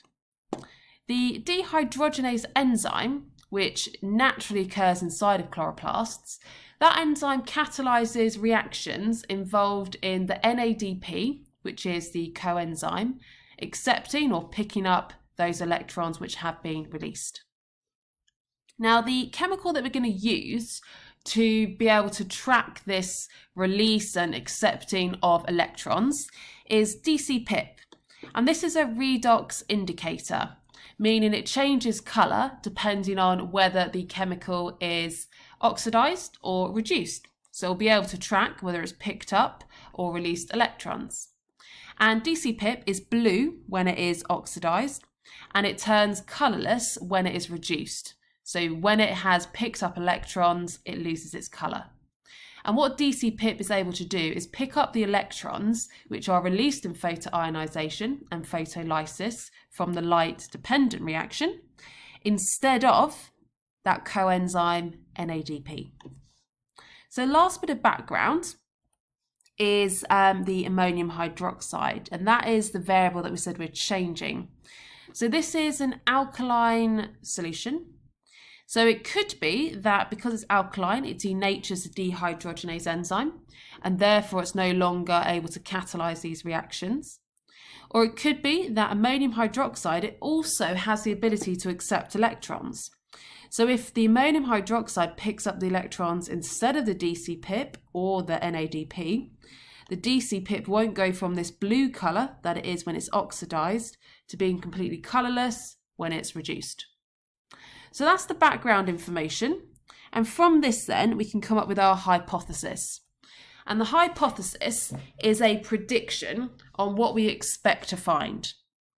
So I'm going to be predicting that the rate of reaction is going to decrease when I add ammonium hydroxide, based on what we've just said in the background knowledge.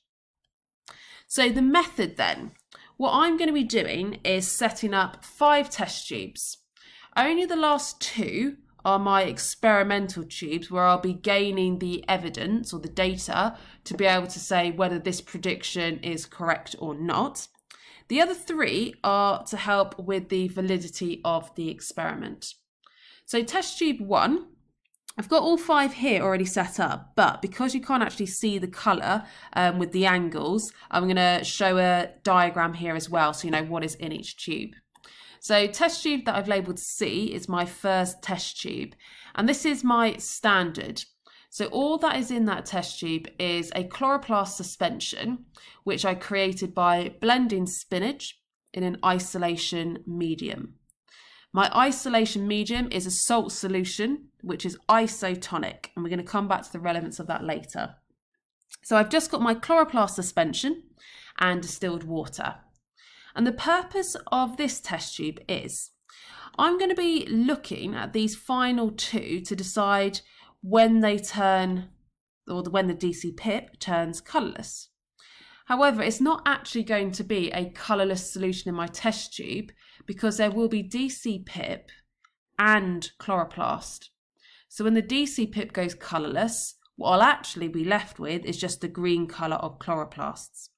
So that's the purpose of this first test tube C. This is to show me what colour just the chloroplasts are. And when these 2 experimental tubes reach that same colour, that is when I'm going to say I'm at the end point, DCPIP has been completely decolorized. So that is my standard for comparison to try and help with the fact that it is subjective endpoint. I've also got 2 control experiments, and control experiment 1 we can see here is covered in foil, which I'm trying to represent here with that grey colour. What's actually inside the test tube though is still the chloroplast suspension, still distilled water, and this time DCPIP as well. But the test tube is covered in foil to prevent light from reaching that solution. And the purpose of this control experiment is to prove that DCPIP will not decolorize when there isn't light. And therefore it's showing us what we found in our background knowledge. It will be showing us that the electrons are only released when there is light available. So they're released in the light-dependent reactions. So we're expecting no colour change at all in this test tube, and that will prove that light is required. My second control experiment, which is the one just here, as I said, you can't see the colour, but it is actually that bright blue colour of DCPIP. All I have in this one is distilled water again, DCPIP, and this time I'm not putting in the chloroplast suspension, because what I'm going to be proving with this control experiment is DC pip does not decolorize unless chloroplasts are present. And that will then show that the dehydrogenase enzyme within the chloroplasts are required. So I'm still going to add the isolation medium, which was used to make the chloroplast suspension, again just so we can show it's not anything within that medium which is causing the colour change, it is just the chloroplasts. So those are my first three, which is to help with the validity. The actual experimental tubes. So experimental tube 1, this is the colour it looks. And we've got our chloroplast suspension, which is why it's partly green. We've got distilled water and the DC pip. Now the DC pip is bright blue, but because it's mixed with the chloroplast suspension, it's more this teal colour. So for this one, I'm going to be timing how long it takes for this particular colour of the chloroplast and the DC pip to go completely green as it is in the standard tube. And that will indicate when the DC pip has turned colourless and therefore the end point of the reaction that we're indicating. Experimental tube 2 is to prove or to investigate what effect adding ammonium hydroxide has. So we'll have the chloroplast suspension, water, DC pip, but the difference between experimental tube 1 and 2 is we're going to add ammonium hydroxide. And as I said, this is to investigate the time taken for the DC pip to decolorize with the ammonium hydroxide. So those are my 5 test tubes that I'll be setting up. Just to show you how I got that chloroplast suspension. So to homogenize or blend and break open the cells, I used spinach leaves and the isolation medium, which is ice cold and it contains salts to make it isotonic. Once I've homogenized and blended for no more than 15 seconds, I then filter through a muslin cloth. And this stage is to remove large debris. So it could be large cell debris, other organelles. So we're just filtering to just get the isolation medium and the chloroplasts. So then I've got all my test tubes set up and I'm ready to go. So I put them all in an ice cold water bath and have a light source, which is needed because it's the light dependent reaction. At this point, the stop clock will be started and I'm going to time how long it takes the 2 experimental tubes to turn exactly the same green colour as my test tube C. Now you'll notice that I'm turning the tube's position, the test tube position, and that's because I've actually only got one lamp source or light source from the lamp. So there's not actually an equal distribution in that light, which is a limitation. Now at this stage, I'm going to stop the stop clock because I can now see that my test tube X, which was experimental tube 1, is now the same colour green as test tube C. So that will be the first time that I record. And then I carried on for a further 20 minutes to see if test tube X changed colour. And here are the results a bit clearer. So the first one I said it took 7 minutes 44 seconds. And I'll convert that all into seconds.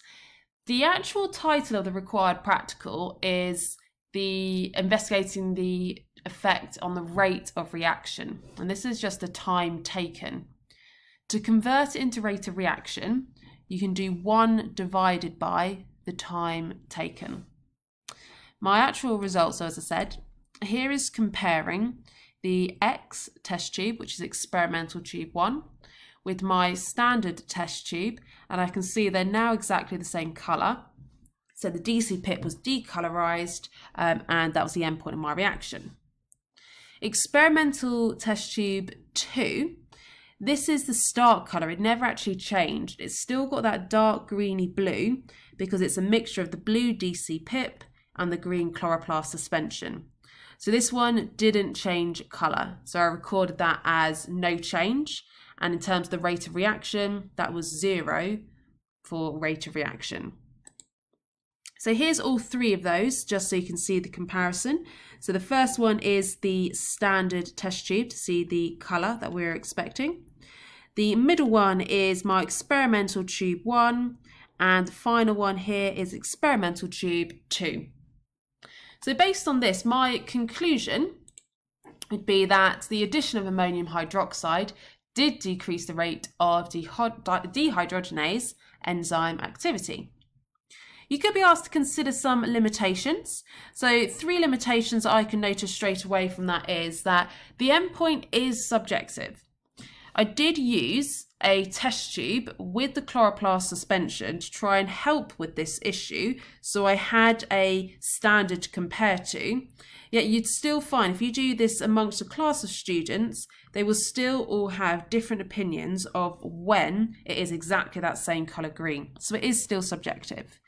The only way to overcome this would be to come up with a quantitative measure of the endpoint. And you could do this through the use of a colorimeter.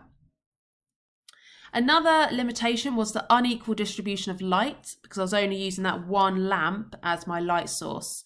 So potentially I could add 4 lamps. So I've got a light source pointing from 4 different sides of the water bath, reaching all of the different test tubes. Lastly, the way I set it up, the foil was not blocking out all of the light. Some light could be coming in from the top, so you would need to fully cover, including the top, with foil. So lastly then, questions that could come up linked to this required practical. So at this stage, pause the video and have a go at these 5 exam questions. Right, let's go through these then. So the first one, why must all solutions be ice cold? And this is now linking back to your cells topic in year 12. So you'd have to have them ice cold because when you blend that spinach and when you're breaking open or homogenizing the plant cells, you're releasing enzymes that will now be in contact with the chloroplasts, which are naturally in contact. And those enzymes might actually damage the chloroplasts. So by having it ice cold, it will reduce the activity of all those enzymes, so they shouldn't be able to damage the chloroplasts. Number 2 over here, why were the spinach leaves blended? This was to release the chloroplasts. So we're breaking open the cell or homogenizing to release the chloroplasts. Why did you filter the blended spinach? This was to remove the large pieces of cell debris and other organelles. Why must the isolation medium be an isotonic solution? First of all, just point out what isotonic means. So that's when the water potential of the solution is the same as the water potential inside of the chloroplast. The reason that's important is so that we don't have osmosis occurring. Because we don't want water to be moving into the chloroplast, potentially causing it to burst, or water moving out of the chloroplast by osmosis, causing it to shrivel. And then the last one, ammonium hydroxide and other electron accepting chemicals are used as weed killers. And we have to suggest how they may kill weeds. So we've shown in this required practical that when we added ammonium hydroxide, there wasn't any change in the colour of DC pip. So therefore we know that the ammonium hydroxide is slowing down or even stopping the light dependent reaction. And if we don't have the light dependent reaction, ATP and NADPH are not being produced. Therefore, if we don't have those two, the light independent reaction, the Calvin cycle, will no longer occur, and organic substances such as glucose won't be being made, and the plant, in this case, which is our weed, will eventually die. So in summary, the photoionization of chlorophyll is occurring during the light dependent reaction, and the chlorophyll is emitting those electrons.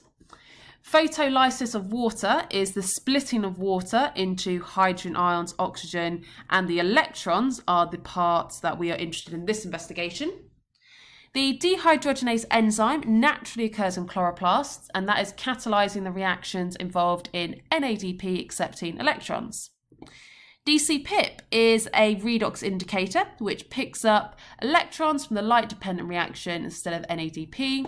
It's blue in colour when it's oxidised, but it turns colourless when it's reduced.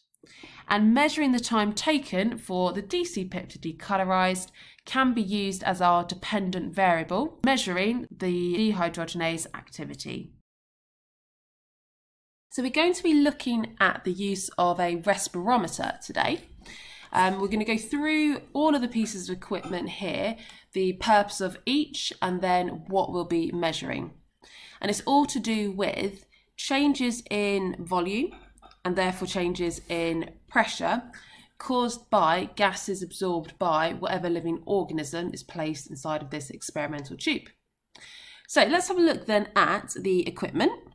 You would typically have two test tubes. One is there as a control and the other is our experimental tube. And they are attached together by what we call a manometer. And this is this really, really thin capillary tube which has coloured liquid inside of it. And against that there'll be a piece of plastic typically, which has a scale on it like a ruler, so you can measure how far this coloured liquid moves over a period of time. Now the top of each test tube has to be completely airtight because we're going to be looking at changes in gas volume and pressure, so therefore we have to make sure no gases are entering or leaving, so completely airtight with a bung. We do still have, though, coming out of the bung a capillary tube which would have a three-way tap, and that's what this label would be, three-way tap. And on the control tube we also have a syringe.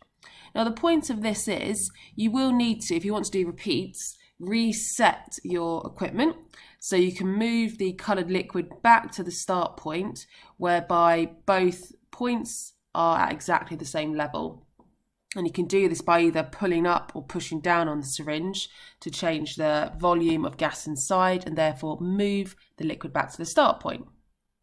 Our experimental tube will have a living organism within it that will respire.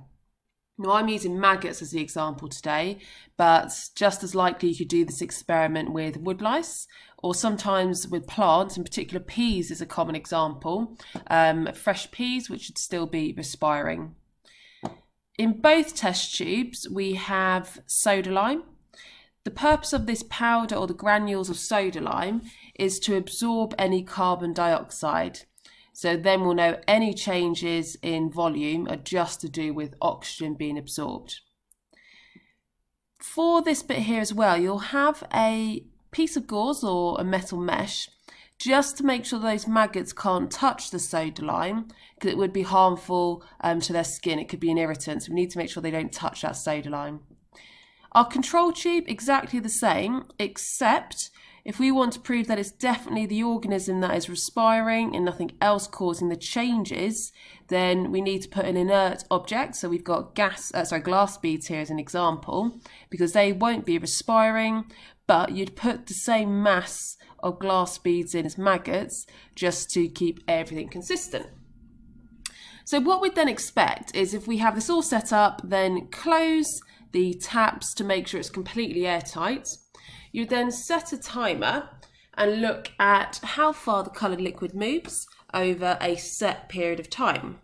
And what we'd expect to happen is the maggots will be respiring, and for aerobic respiration they'll be using up oxygen, and that will then mean to replace the oxygen used, oxygen from the gas, the air within the experimental tube will diffuse into the maggots.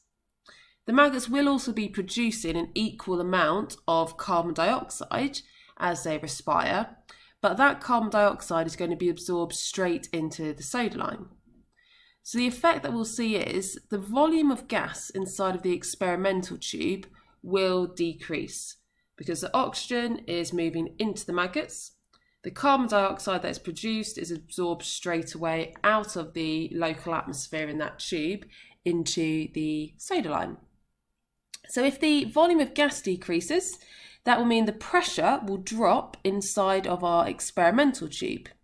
Now that won't be happening in the control tube because the glass beads aren't taking in any oxygen. So comparatively, the glass beads, the control tube here, will have a higher pressure compared to the experimental tube. And because the pressure is comparatively higher in the control tube, that will then force the air around and the liquid inside of the manometer tube, and therefore the liquid will start to move towards the experimental tube.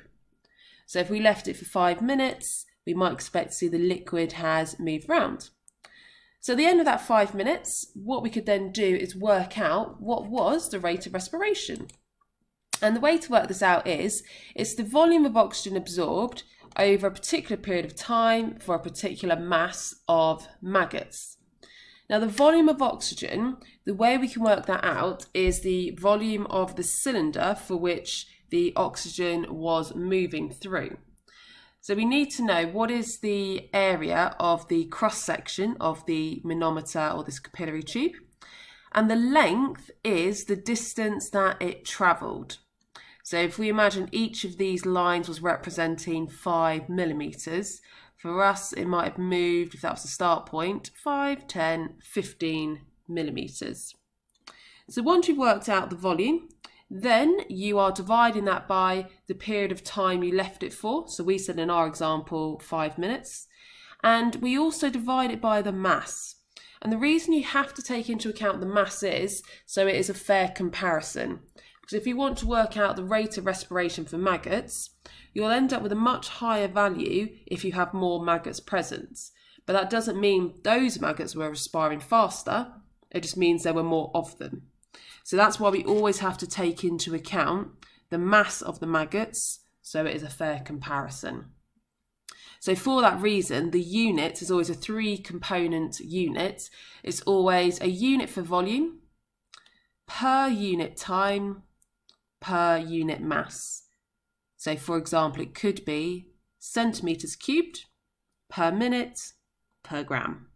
So here are some example exam questions that you could typically get linked to this practical. And I've split it into the top 2 are questions about the setup and the method itself. So explaining why the apparatus must be airtight and explain the purpose of the soda lime. Then the next one down here is more an application of your knowledge. So you have to use your knowledge of respiration to explain why the liquid would move towards the left. And then the final 2 are more analysis questions using your math skills. And this one here, 3 marks for saying what the units would be. That would be your hint to be able to remember that there are 3 components to the units to include. So have a go. It will take about 5 to 10 minutes if you do want to pause. If not, keep watching and we're going to go through those straight away. So number 1, why does it have to be airtight? Well, the whole reason the liquid moves is because of pressure changes. And if any gases could enter or exit, then it would mean that the pressure changes are no longer due to the respiring maggots, it's due to another factor. So it's going to affect the movement of the liquid. So that's why we need to make sure it's completely airtight. The purpose of the soda lime is to absorb the carbon dioxide produced. And that's because the volume of oxygen that will be absorbed by the maggots will be equal to the volume of carbon dioxide produced in respiration.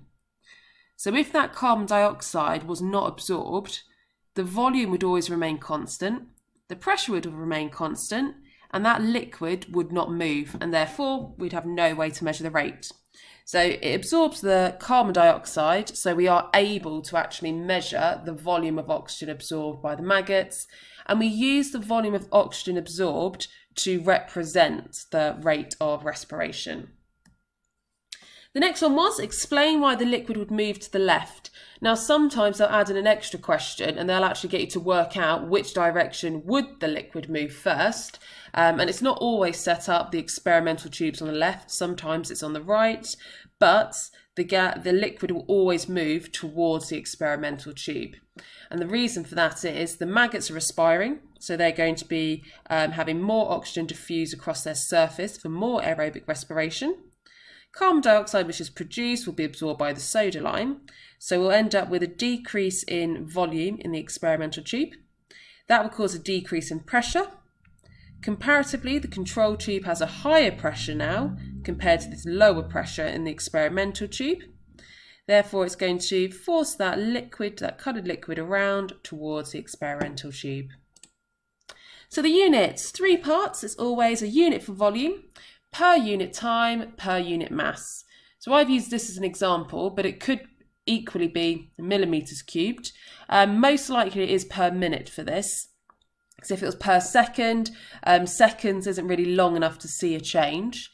And per grams is the most common because whatever you do put in the experimental tube has to be small enough to fit in a tube. So you're going to be measuring it in grams. So for this maths question, the formula you would need to use to work out the rate is the volume divided by the time taken and the mass. And this would be the volume of air, the time taken for the liquid to move a certain distance, times the mass of the maggots or whichever animal you used. So to work out the volume of air that moved, that is basically the volume of that section of cylinder where we had the movement of the red liquid. And to work out the volume of a cylinder, it's pi r squared times the length. Now in this case, we've been told that the diameter of the tube is 3 millimeters. So the radius r would be 1.5. And the length is the distance that the liquid moved for this, and that would be 50 millimeters. So the volume of air that has moved into those maggots, or into the tube at least, that we can confirm, is 353.43 millimeters cubed. However, they want you to give this as a rate, so we need to divide by the time taken and also take into account the mass of maggots that we used. And they tell you at the top here that the time taken was 5 minutes. So we're dividing our answer by 5, and it was 5 grams, so divide by 5 again. Or 5 by 5, divide by 25. Either way, you'll get the same answer, which is 14.13 millimeters cubed per minute, because we divided by the 5 minutes, and per gram, because we divided by the 5 grams. So that is our respirometers, one of the ways to measure the rate of respiration. So just some of the key points to remember. The respiring maggots, they are absorbing, they're taking in that oxygen for respiration. The carbon dioxide which is produced is equal to the volume of oxygen taken in, but it's absorbed by the soda lime. That then causes a decrease in volume of the gases, and therefore a decrease in pressure of the gases in the experimental tube. Because we have that lower pressure in the experimental tube compared to the control tube, that forces the coloured liquid to move towards the experimental tube. Last key point I put down was the units, because this is quite a common either 2 or 3 mark question to know the units for rate of respiration. So centimetre cubed or whichever unit of volume. The idea is it has to be cubed, per unit time, per unit mass. So first of all, the aim of this investigation is we're looking at whether a named variable, and in this case I'm going to go for temperature, has an effect on the rate of respiration, and AQA specify it has to be in a single-celled organism, hence we'll be using yeast. So a bit of background then, it's all around the enzyme dehydrogenase, and this naturally occurs in the yeast. And what it does is catalyse the reaction of removing hydrogen from coenzymes and the carbon compounds in the different stages of respiration. Now that hydrogen would normally be picked up by a coenzyme such as NAD, or if it's in the final stage, oxidative phosphorylation, it's actually NADH, which is having the hydrogen removed, and that's then split into the electron for the electron transport chain, and the proton for chemiosmosis. So that is how the dehydrogenase enzyme is naturally functioning in the yeast. What we're going to be doing in this investigation though, to track how quickly that enzyme is catalysing all of these reactions, and therefore an indicator of rate of respiration, we're going to add an artificial hydrogen acceptor, and that is TTC. So this is a redox indicator because when it is oxidized, TTC is colourless. When it picks up the hydrogens and becomes reduced, it starts to form a red precipitate. So we'll be able to see a colour change when all of this above is happening. So lastly, we said the variable that we're going to investigate is the effect of temperature on enzymes. Now this last point is almost identical to required practical 1 for AQA, because that is what you had to do. Vary one independent variable to look at the effect of that on enzyme rates of reactions. So temperature, as it increases, will have more kinetic energy. That kinetic energy enables the substrate and the enzymes to move faster. Therefore, it increases the likelihood of successful collisions between those enzymes and substrates, so we'd get more enzyme-substrate complexes, and therefore the rate of reaction would increase.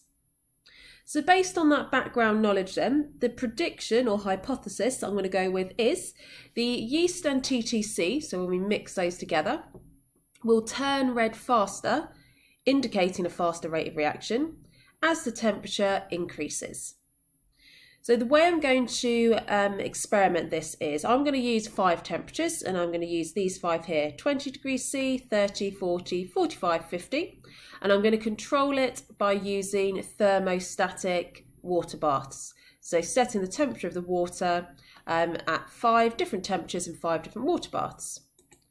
Before starting the experiment though, I'm going to get 2 test tubes, one to have a solution of the sugar and yeast, and then a separate solution for the TTC.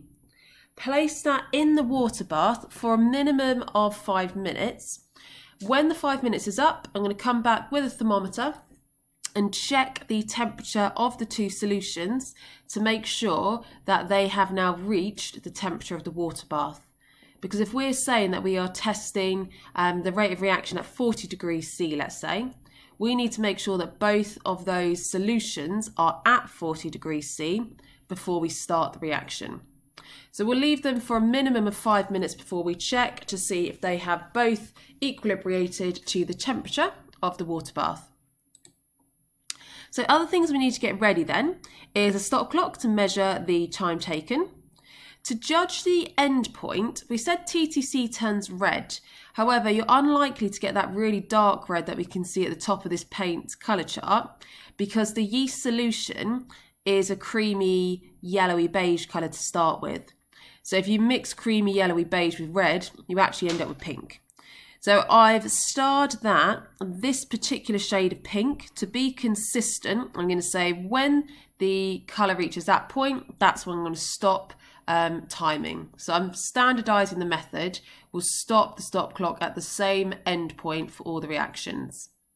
I've got a thermometer handy to check my water bath and the temperature of the 2 test tubes is equilibrated.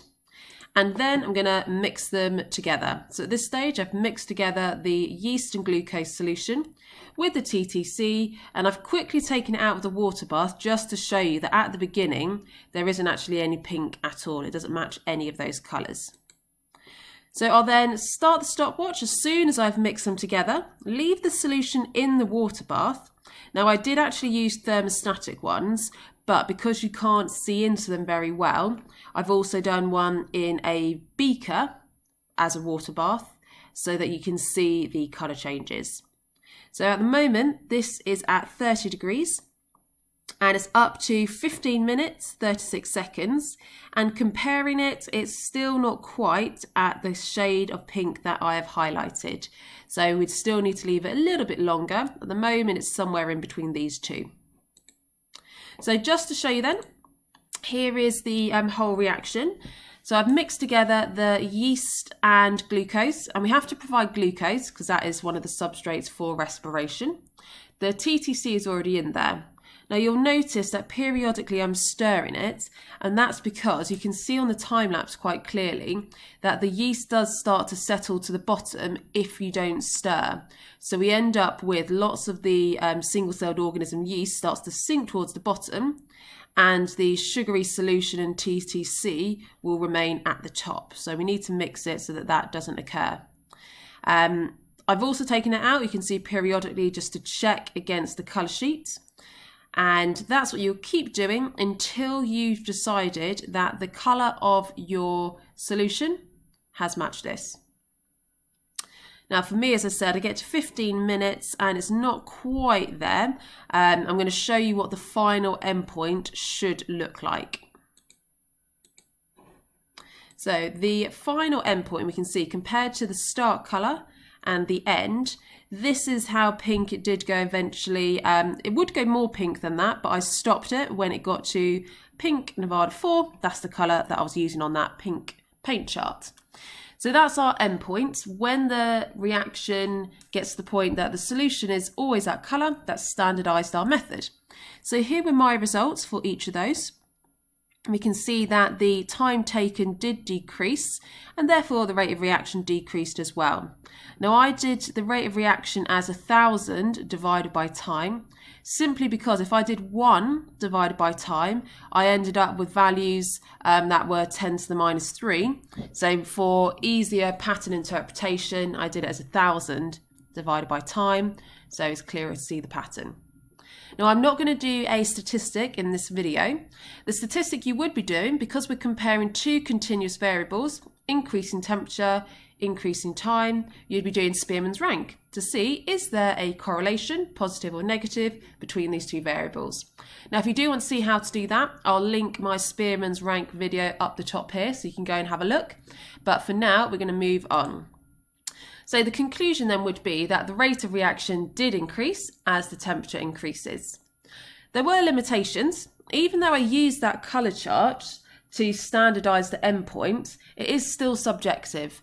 When you did this experiment, I'm sure you found that you had to ask each other, you might have debated a bit, has it reached that colour? I'm not sure. So it is still subjective, even though we've put measures in to try and standardise it. So ideally, if you could use a colorimeter, that would then give you a quantitative result and remove the subjective nature. There were also issues with being able to see the colour change because your samples had to remain in the water bath, so you had to keep taking the test tube out of the water bath in order to see it, and in doing that, the temperature might drop. So there were some issues there. So ideally, we'd want to have a see-through thermostatic water bath to be able to see the colour change without having to take the test tube out of the water bath. So a couple of questions then that could come up. Why must both solutions be left in the water bath for 5 minutes before the reaction? Why did the TTC turn red? And at which stage of respiration will dehydrogenase be removing hydrogen? So for the first one, we put them in for 5 minutes so that the yeast and TTC both equilibrate to the test temperature. TTC is turning red because the dehydrogenase naturally occurring within yeast will catalyse the reaction of removing hydrogen from NADH, and TTC will then pick up that hydrogen. And that reduced the TTC, so it goes from its oxidated colourless form to its reduced red precipitate. Finally, at which stage of respiration will dehydrogenase be removing hydrogen?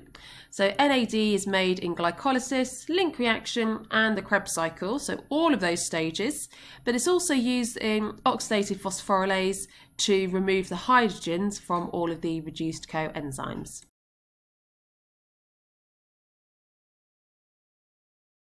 So required practical 10 for AQA A-level is this one here, the investigation into the effect of an environmental variable on the movement of an animal using either a choice chamber or a maze.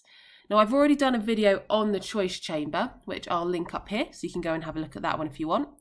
This video is just focusing on the method using a maze. Now the theory that this links to is topic 6, taxis and kinesis. So you need to have an understanding of this to be able to come up with your hypothesis and explain any of your results. And if you haven't covered this yet, or if you need a recap, I've got a taxis and kinesis video, which again is linked at the top here. So in brief, taxis and kinesis are simple responses, and they are there to keep organisms within their favourable conditions. So for example, it could be a woodlouse that needs to stay within the dark area so that they don't dry out. It could also be that they need to stay in the dark to avoid predators. It's a very simple response, and taxis just means the organism moves its entire body towards the favourable stimulus, or it could be moving away from an unfavourable stimulus. Kinesis is when the organism changes the speed of movement and the rate that it moves direction. So that's the theory that this practical is based on.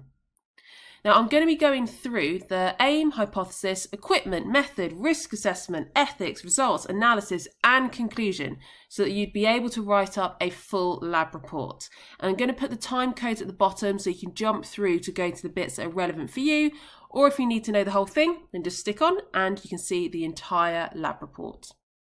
So the hypothesis and aim to begin with. We're aiming to investigate the turning behaviour in invertebrates, and you may be using maggots or wood lice as the two most common invertebrates that are used within schools. And in this one, we're going to be looking at their behaviour in response to light and dark conditions. So that is the aim. The hypothesis is what I'm going to predict will happen. Now I'm going to predict that if we put the wood lice here one at a time at the start point, most of them will take the route that goes towards the dark side. That's because dark is more favourable because they're less likely to dry out and they're more hidden from predators. So that's my aim and hypothesis. The next step then is looking at the equipment. So you need to create the maze, and this image is taken straight from AQA's Required Practical Handbook. So you can find that on their website, and that gives you a pattern to cut out and use a particular maze. You'll therefore need scissors and glue to create the maze. You need the invertebrates that you're going to use, cotton wool, this is so you can clean the maze in between each trial, black paper and sellotape to make one side dark. So the method then, step 1, create your maze. Then on the dark side, you will need to add some black paper so that it is blocking out the light. Step 2, now this particular maze can be used for other experiments as well. For the one that we're doing here, just going light or dark side, we just need to start here, and therefore you need to insert the block at this point, so this section of the maze isn't in use.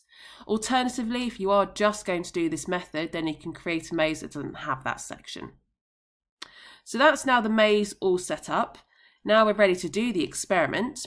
So use a teaspoon to carefully add one of your invertebrates into the start point. Then observe and record which side they move to. So do they move along and go to the light or the dark side? Then remove that invertebrate, wipe the maze clean. And the reason you need to do that is they'll leave slight traces of chemicals where they have moved, and then future invertebrates that are placed within it can detect that, and that will influence their decision. So we just want to make sure it's only the light or dark variable that is having any impact on their decision. You then repeat steps 4 to 6 at least 9 times with 9 different invertebrates, so you have enough results to be able to calculate a statistic. And if you do have any invertebrates that when you put them in at the start position, they just don't move, then take them out, wipe the maze with the cotton wool and add a different invertebrate. So that's our method. Now you do also have to set up a control experiment. And the point of a control experiment is to show that any differences that you see are just due to the independent variable. So in this case, to be able to prove that it is just the dark and light that is causing any differences that we see, we'll use the same maze, put the block in, but this time both sides are uncovered, so there is not a dark option. And then after that, the method is exactly the same as it was before. And we would expect that we'll have an equal number of invertebrates going to the left and the right side because the conditions are the same. And this then proves that it is just the light and the dark that is causing any differences that we might see in the test maze. So risk assessment and ethics, the key risk assessment is the fact that we're working with invertebrates. They may have pathogens on them that could cause infection. So that is one of the reasons why we're using the teaspoon to transfer them rather than just picking them up with your hands. And you do need to make sure you wash your hands after the practical. Ethics, now whenever you are working with live animals, you have to make sure you are not causing any permanent damage. That is your aim in terms of working ethically with a live animal. And that's another reason we're using the teaspoon, because when you pick them up, you might cause some damage and you can potentially be more careful with a teaspoon. So the results then, when I've done this experiment, here are my results for the control and for the test maze. And as I said, the control maze we would have expected to have had exactly half and half. So I used 10 maggots, so I would have expected 5 in the left, 5 in the right. Didn't quite get that. In my test maze, 8 went into the dark and 2 went into the light. So none of these results were exactly what I expected, because I expected all would go to the dark and I'd have 50-50 left and right in my control. However, it might still be a significant difference, but the only way I can conclude that a significantly more went to the dark side is by doing the chi-squared statistic. So that will be part of your analysis. You'll need to calculate the chi-squared statistic. And if you're not sure how to do that, I'll just link up the top here, and then you can have a look at how to use the chi-squared statistic. Once you've then calculated your chi-squared statistic, you can use that to come to a conclusion. And if your statistic shows that there is less than 5% probability that the difference in the number of maggots that went to the dark side compared to the light is due to chance, then we can conclude that the light did cause a significant difference in distribution. So you will perhaps need to look over statistics just to make sure you're clear on that. So at the end of this video, I'll link my maths skills playlist and you can have a look at all the statistics there. So that is the results. The final thing you might get is some exam questions linked to this practical. So I've just picked out 4 which quite commonly have come up linked to this practical. So the first one, suggest a null hypothesis. Now null would be that you state you don't get the pattern that you're expecting. So in this case, there will be no difference in the number of invertebrates that turn to the light or the dark side of the maze. And whenever you're asked to write a null hypothesis, you have to state both the independent and dependent variable within your null hypothesis. So for mine here, the independent variable is the light and the dark side. That's what I deliberately changed. The dependent variable is what you're measuring, and that is the number of invertebrates which will go into either side. Next question then we've got is, what is the purpose of the control maze? Now, a control experiment is always to show that any differences that you see are due to the independent variable. So in this case, it's to show that any differences in the directions that the invertebrates move is just due to the light and the dark conditions. You could be asked, why do you have to wipe the maze clean with cotton wool in between each trial? And this is, as I was saying, because woodlice, maggots, whichever invertebrate, can leave a trail of chemicals and debris where they've moved, and that can be detected by the future invertebrates, and that could influence their choice, and therefore you don't know if your results that you get are due to the light and the dark or due to the previous tracks of invertebrates. Finally, why is it important to repeat with at least 10 maggots? And this is so that you have enough data to calculate a mean and, more importantly, a statistic. And you need to be able to calculate a statistic so you can say whether the difference you saw is significant or not, or whether it was just due to chance. So that is it for Required Practical 10. I hope you have found it helpful. If you have, please give it a thumbs up. You can see other videos linked to this. And if you do have any questions, send them on the comments section or head over to any of my social media accounts and chat with me there.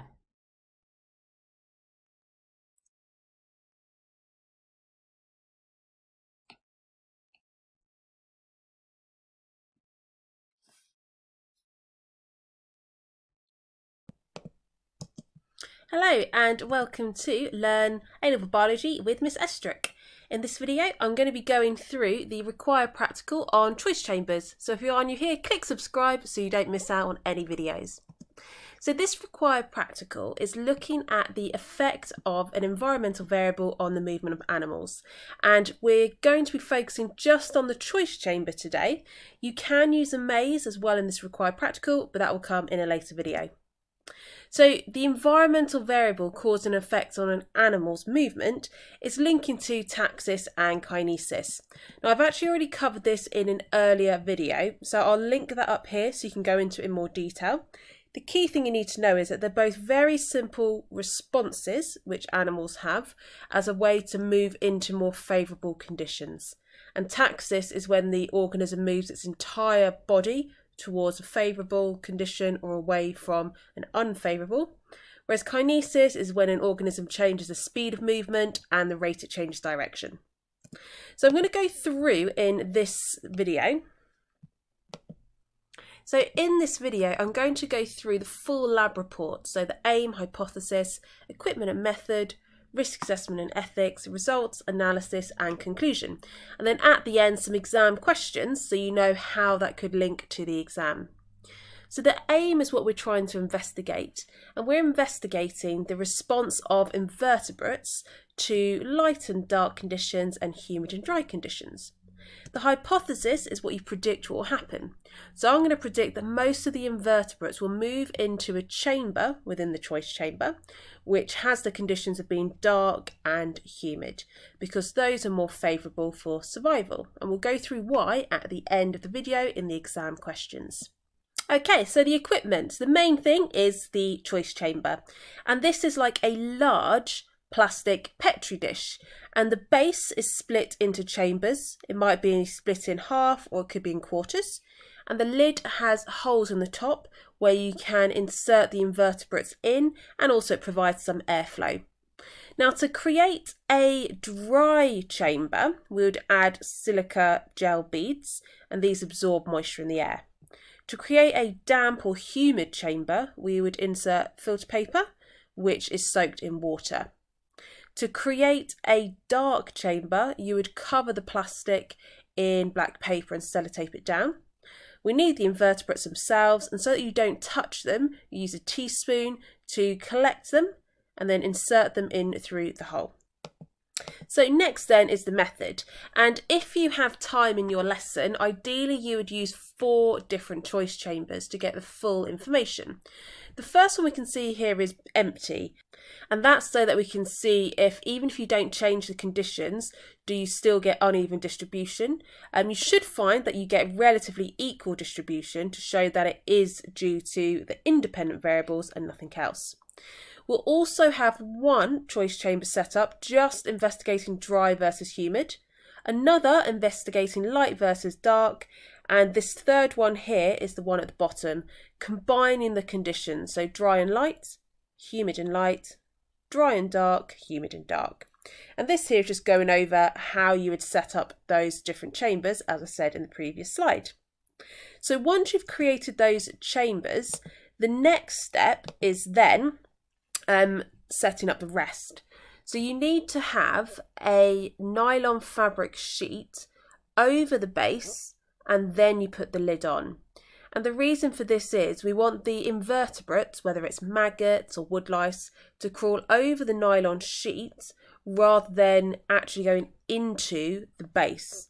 For 2 reasons. It's much easier for them to crawl over the sheet rather than going up and down over the different dividers, but also it means they're not going to touch the silica gel beads, or you might use another chemical to absorb the moisture, which could potentially be harmful. So once we've got that nylon sheet, we then put the lid down and secure it shut. You then would use a teaspoon to insert your invertebrates into the middle hole, so they're right in the centre to begin with, and in this case I'm using 12 because that's what AQA suggests in their handbook.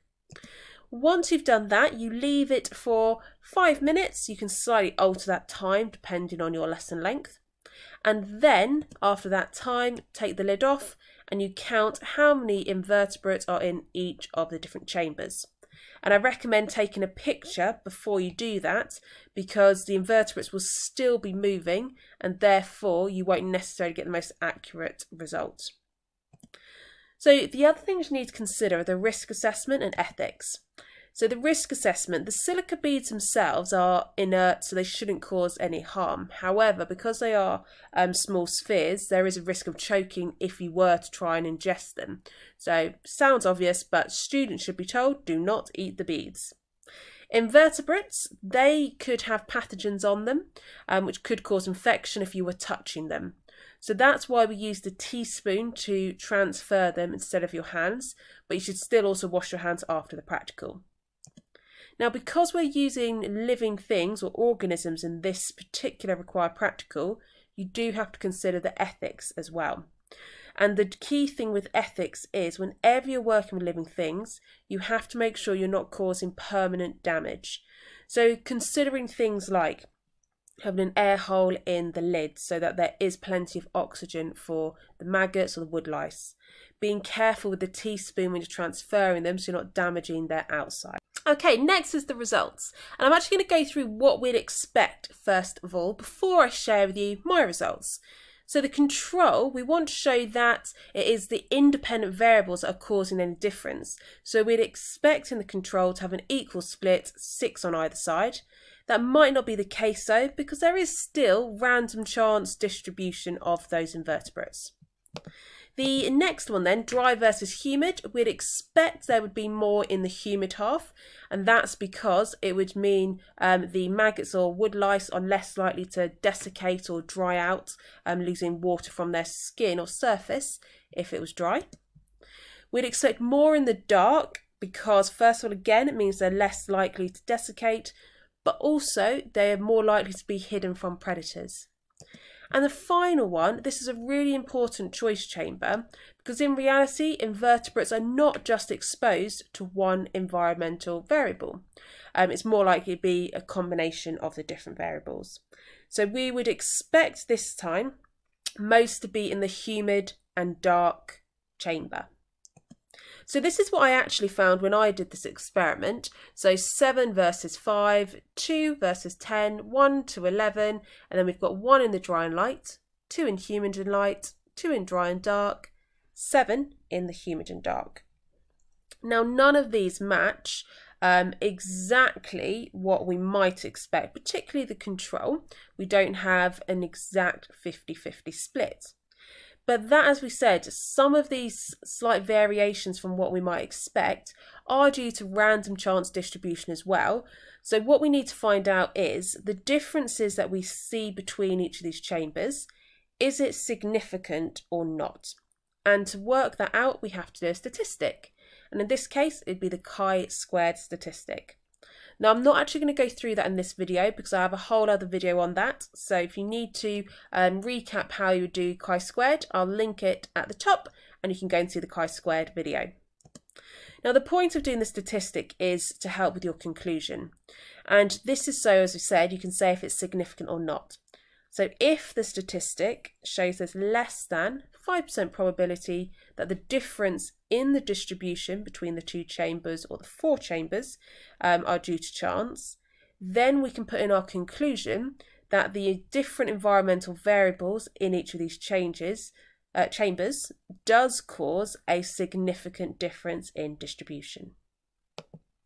So finally then, the types of exam questions that you could get linked to this required practical. So you could be asked to suggest a null hypothesis for this investigation, and that is always stating there'd be no pattern. So there will be no difference in the number of invertebrates in the light and dark and the humid and dry chambers is what you'd need to put for that question. The purpose of the silica beads.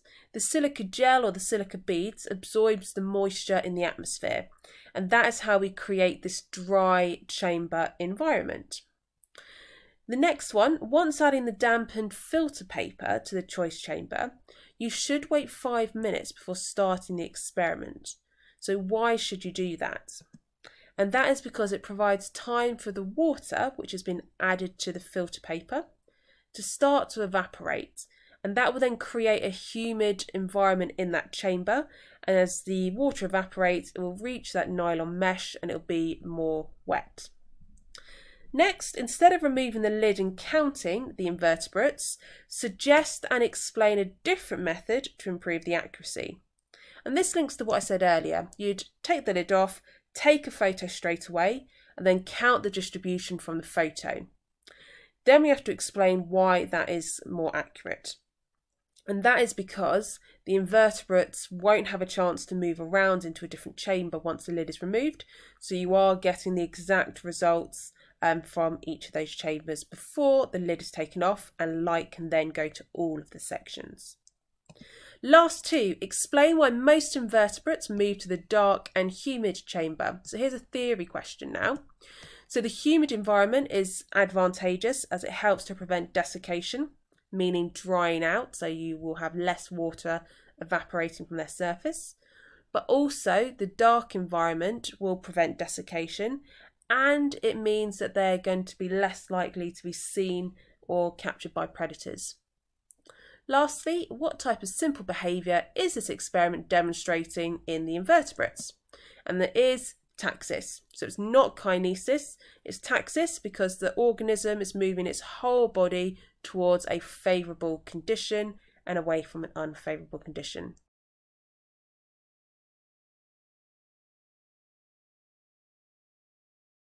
In this required practical, we're going to be producing a serial dilution of glucose and use a colorimeter to then create a calibration curve which will be used to identify unknown concentrations of glucose in urine. And the link to the spec is the fact that glucose in urine is one of the first indicators of diabetes. So for the method, you do need this range of equipment, but you aren't expected to know that off by heart. This is just in case you're planning it. So you're going to have a range of different equipment to create your glucose standards, your urine samples from person A, B and C, where you're going to be testing to see whether they do have a concentration of glucose in their urine which would indicate that they are potentially diabetic. Stage 1 of the method would be preparing a urine sample for testing. So you'd start by labelling your test tubes to indicate which person the sample came from. So you'd have one test tube that said person A, another for person B, another for person C, and you'd add 2 centimetres cubed of their urine sample. You would then also add 2 centimetres cubed of Benedict solution. Now we also need to create our glucose standards for our calibration curve. So we're going to set up another 6 test tubes, and those are going to be labelled with the following concentrations that we see in the table and also here in the method. So we then have to actually create those different concentrations, and we're going to dilute the glucose standard, and our standard is starting at 10 millimoles per decimeters cubed. And you would then have to complete this table potentially to say what volume of water and what volume of your 10 millimole standard would you combine to create a 2 millimole per decimeter cubed solution. And this is where you're using your serial dilutions knowledge, and you could use C1 times V1 equals C2 times V2 to work this out, where C1 is your starting concentration, which is 10. V1 is what we're trying to work out, the volume of that standard you transfer over. Our C2 is the concentration you're trying to make, so 2 millimoles per decimeter cubed, and our V2 is the final volume, 2 centimeters cubed. So you could use that formula to work out what volume you need to transfer over, and then the rest of the volume left would be water. And using that formula, you would get these values. So once we've done that, our method would be to put all of the test tubes, so the ones for the colour standard and the ones with the urine samples into a water bath for 4 minutes. And it has to go into a hot water bath because Benedict's doesn't work unless you heat it up. You would then calibrate the colorimeter to be able to test your different samples to get a quantitative value instead of just looking and comparing the colour of the Benedict solution. We'll compare the absorbance so we can turn it into a quantitative value and therefore plot it as a calibration curve. So that's what we've got here, the description of the method of how you would get to that point. So I've got some example data here where we've got the glucose concentration from our standard and the absorbance of light when we place those standards into the colorimeter, so in the cuvettes and then into the colorimeter following the Benedict's test. And then that has then been plotted on the graph, and we've got this curved line of best fit for our calibration curve. We then see when we did the person A, B and C samples in the cuvettes and the colorimeter, these were the absorbances we got.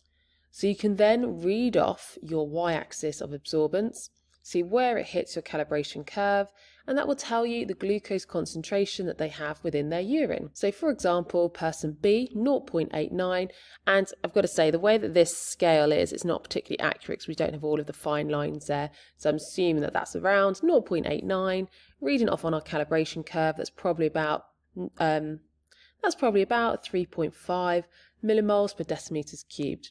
And then you do the same thing for person C, Person A, we don't need to do it for because they had an absorbance of 0, which means they had no glucose in their urine. The last thing you'd need to do is you need to look up what levels of glucose in your urine would count as potentially having diabetes, and then you could see whether these two values are over that point.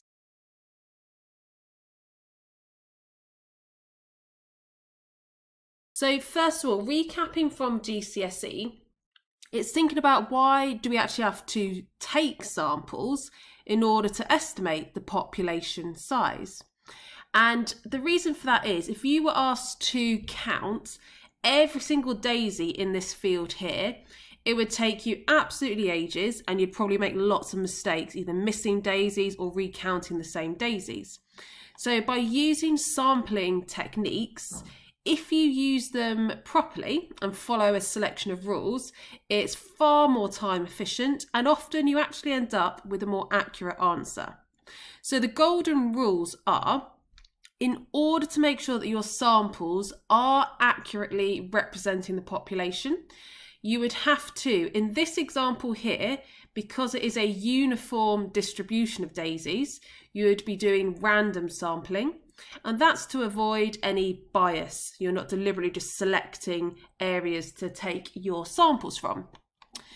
If you had an uneven distribution, and I'll go through examples of that later, then you would use a line transect, and that would be systematic sampling rather than random. But whichever you do, it has to be a large sample to make sure it is representing the population. And AQA typically say large is anything over 30. So just use 30 as your standard answer in an exam. So accurately representing the population is a really common phrase that comes up. Either you could be asked, how do you make sure your samples accurately represent the population? And it'd be random sampling and large samples most of the time. Or you could be asked, why must you take a large number of samples? And in which case it'd be to make sure you are accurately representing the population. So here's just a summary flow diagram to help you work out which type of sampling you'd be writing about in an exam questions. Because so far, the main way that Required Practical 12 has been assessed in the exams is long answer questions, where you are given a scenario and you then have to write the method. And step 1, you have to know which type of sampling you are writing the method for. So you have two initial options. Are you sampling the population of motile organisms? And that means organisms which are moving a lot, so most animals. Or are you going to be sampling slow moving like a snail, or non-motile like plants, or certain animals you might find in rock pools that don't move? So depending on which example you've been given in an exam question, will let you know whether you are sampling with a quadrat or if you're using the mark, release, recapture method. Now, that's the end of it for mark, release, recapture, but for sampling using a quadrat, you then have to work out, are you randomly sampling? And that is only the case if you are given an example in the question where it's uniform distribution. So it could be uniform distribution of daisies in a field or grass in a field. Or it might be uneven distribution, so it might be looking at the distribution of animals from the shoreline of the beach all the way back to the sand or the rocky shore, and that would be uneven distribution, and that would be a line transect. Now in this video, I'm only going through quadrats and random and line transects. I'm not doing mark, release, recapture. That'll be in a later video. So recap on quadrats. You're probably very familiar. They're normally 50 centimetres by 50 centimetres, and they can either be open on the inside or gridded to make 100 squares.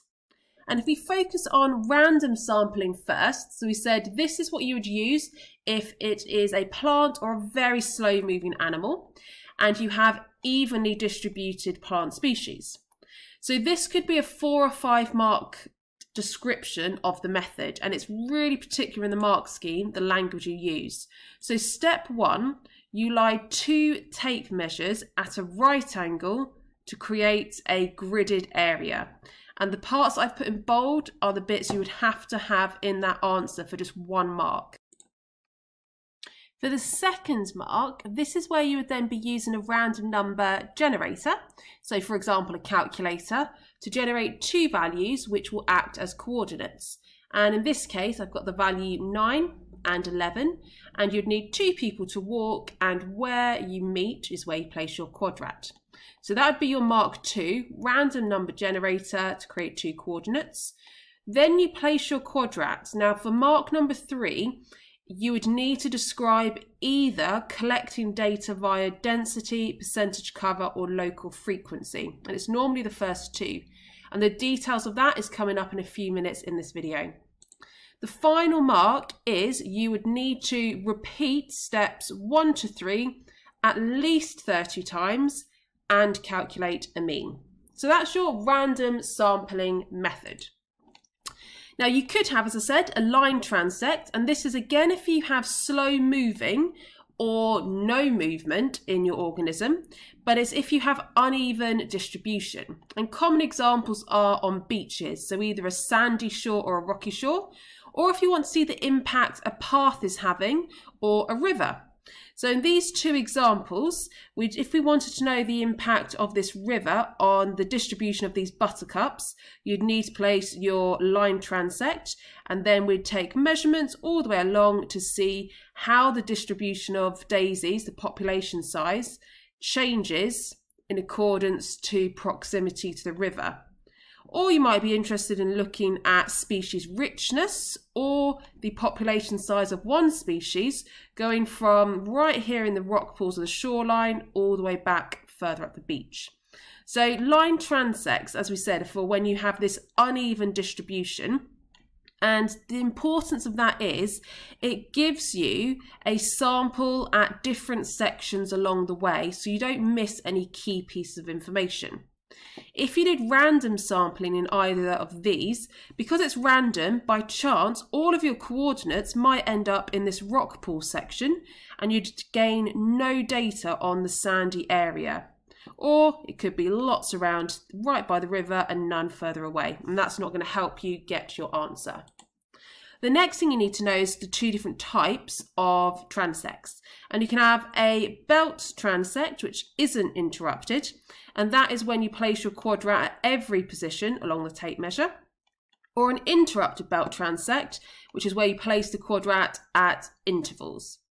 Now you would most often use an interrupted belt transect if you are measuring a very, very long distance because it saves time, or if at first glance it looks like if you were to place it every single position, you're not actually going to see much difference. So you might think that it's more useful to place it every 5 meters or every 2 meters because you need that distance before you can actually see a difference.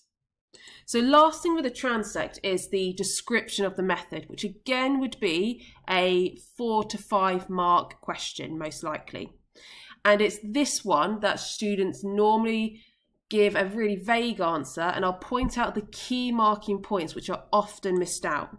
And the first one is a typical mark which is missed out, and that is the precise description of where you place your transect.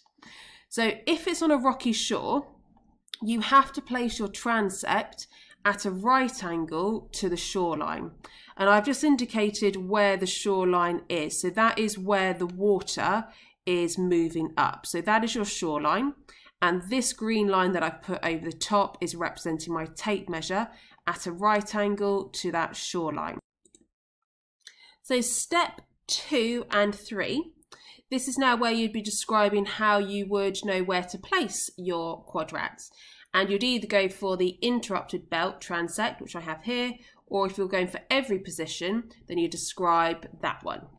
And again, when you place it, you would need to say what type of data are you collecting, density, percentage cover, or local frequency, which is coming up in a few minutes. The last one, again, is repeat by another 30 times, or 30 in total.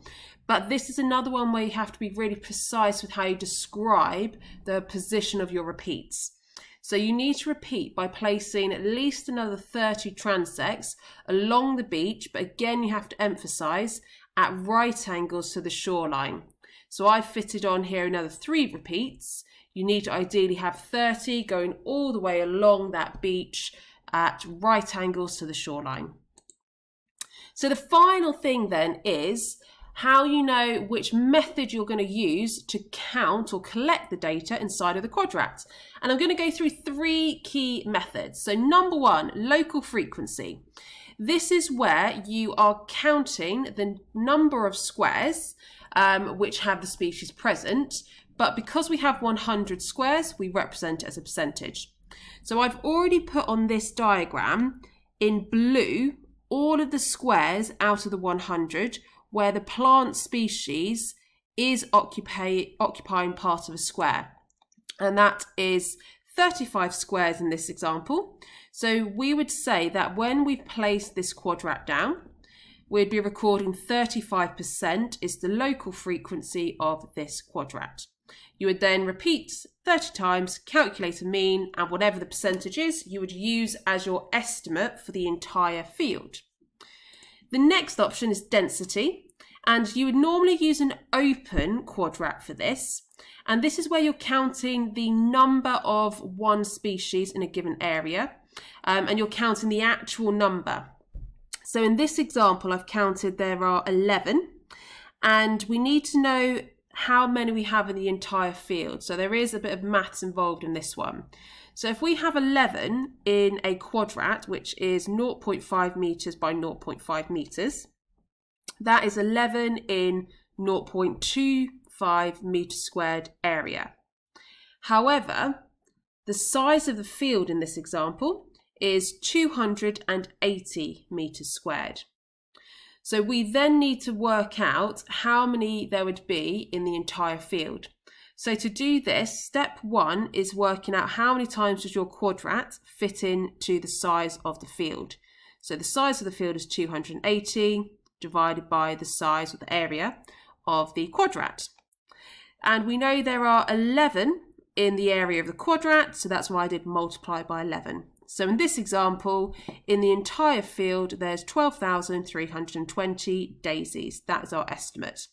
Now with density, again, you would have to have done 30 repeats, calculated a mean, and then you would do this sum. Final method is the percentage cover. And this one is where you would have to estimate how many full squares out of the 100 are completely covered by the daisy. And to be able to do that, you have to be able to visualize and estimate, if you were to squash all of those plants together, how many full squares are covered. So it is quite tricky. Sometimes people do this by tearing up pieces of paper over the actual plants, and then they put all of the paper together to try and make this easier. So you're not doing it visually in your mind, you're actually using pieces of paper. And from this, I estimated there are about 18 full squares covered. So my percentage cover would be 18%. Now just having a look at these, each time I've used exactly the same data. So I've used exactly the same position and number of daisies, and we have very different answers for percentage cover and local frequency. So that's the final thing I'm going to go through, is the pros and cons of these 3 methods, so you know when to use each one. Because that's another thing you could be asked for Required Practical 12, is which method would be most appropriate for the example they've given you. So local frequency. The advantages are it's very quick. You're just looking at how many of the squares is the plant present in.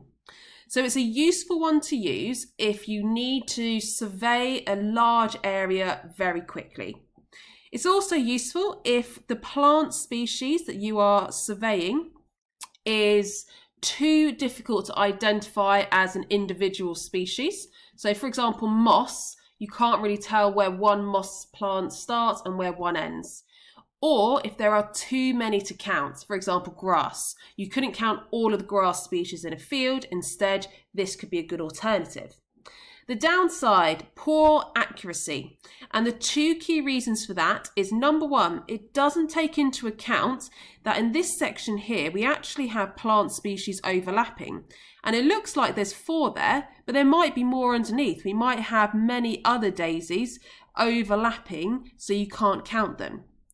The other example is if the plant that you're counting is very, very big, and one plant, so one individual, might occupy almost the entire quadrat, and that would give you a really high percentage local frequency, even though the population size might actually be very small. So it can be misleading depending on the size of the plant.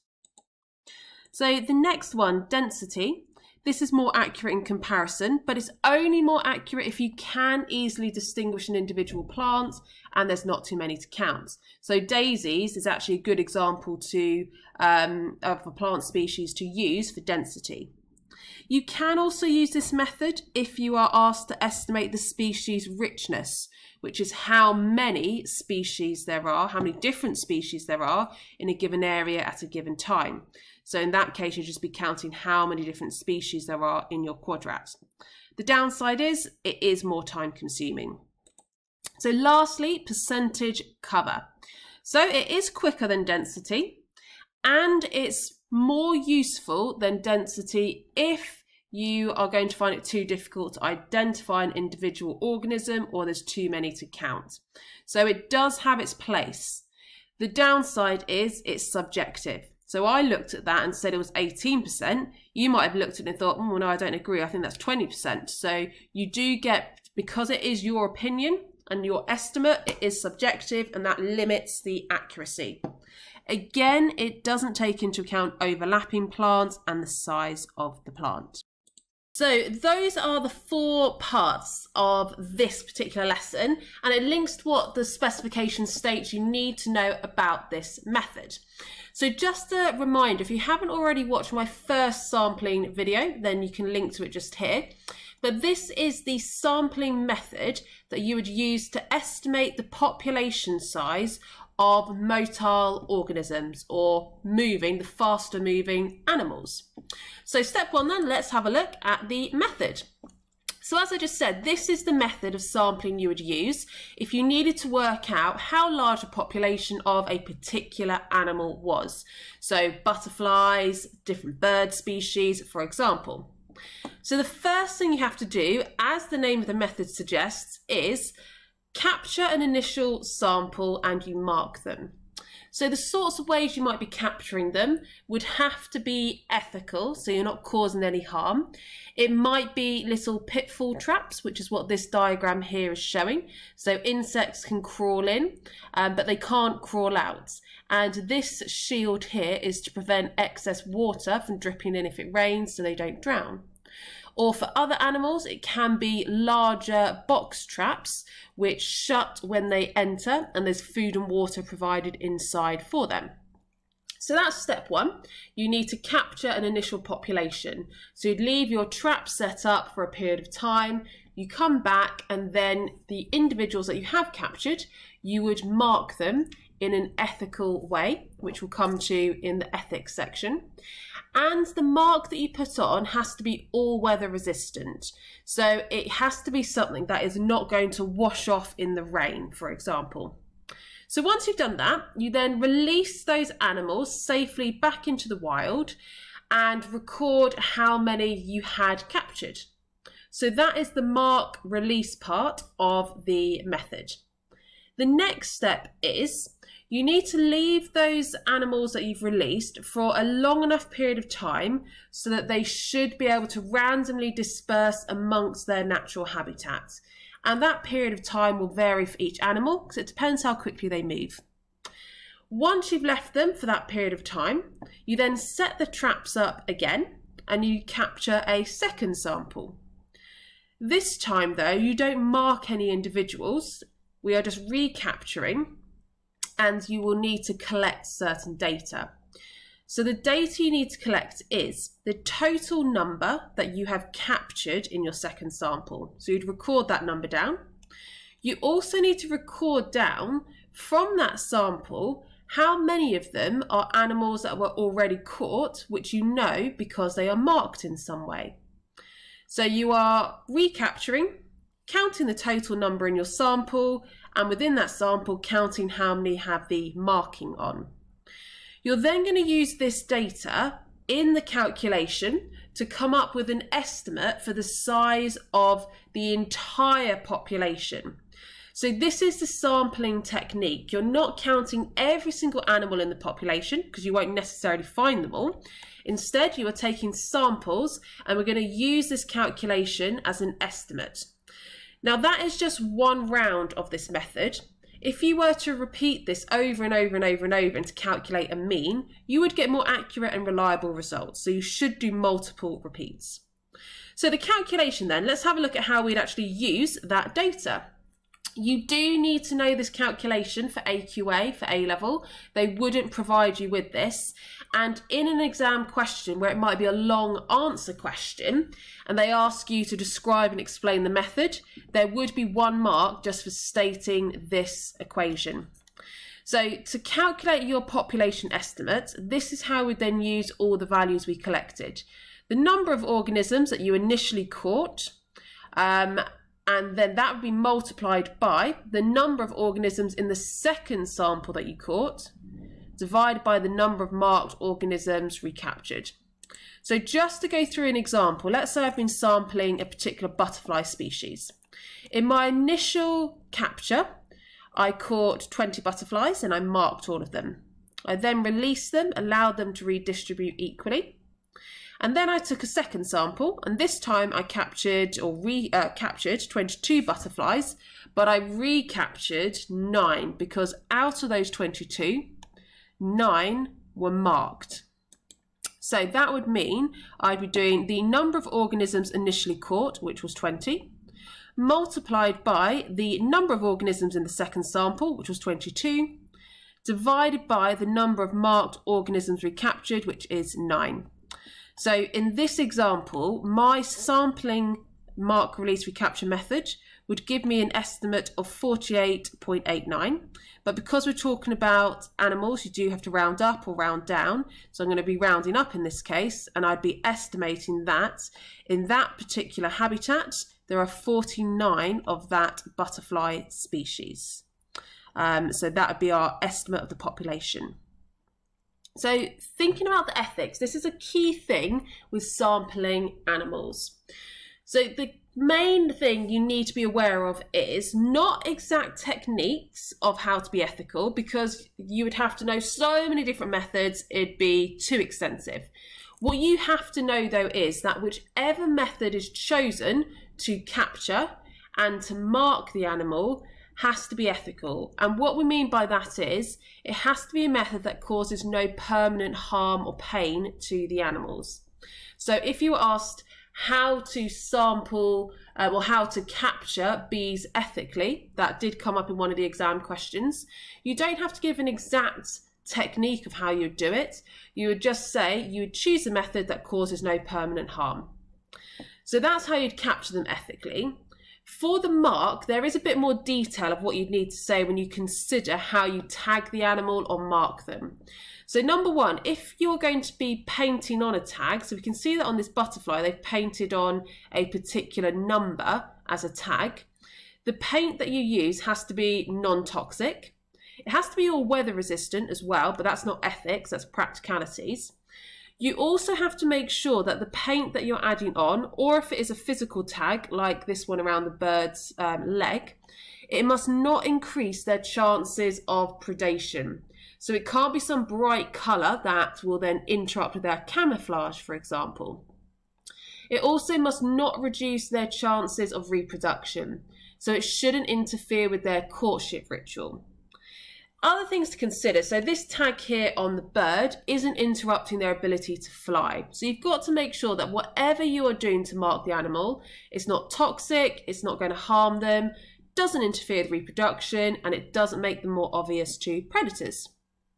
So the last thing you need to know about the mark, release, recapture method is the assumptions. And what we mean by that is the calculation is based on some assumptions. And because of that, you'll often find that when you do a model of this practical, which is going to be my next video with Skittles, you will find that your estimate might not actually be very accurate. And that is because of these two key ideas. So when you're doing the mark, release, recapture method and you are performing that calculation, there is the assumption that the population size is constant. And for it to be constant, that means there has to be no new births, no deaths, and no migration of any kind. And realistically, that is not happening in any population.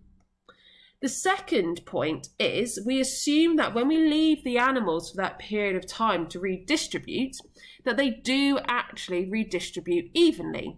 So when you are then collecting your sample, you are getting an equal distribution and representing the population accurately. However, that's not always the case. Often animals will not redistribute evenly, and instead all the animals will huddle in one particular area. And that might be because it's near a food source, it might be near a water source, it might be just a location that provides better shelter from the weather or from predators. And that's what we can see here. Our little ducklings, they're all huddling close to the lake or the river because that's where they're going to have their water source and their food source.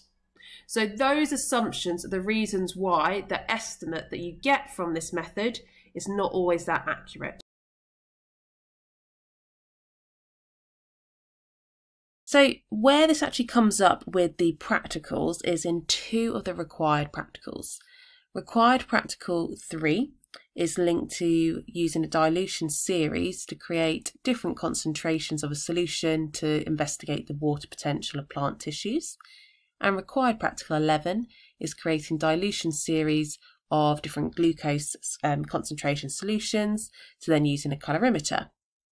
So first of all, what do we actually mean by dilution series or serial dilution?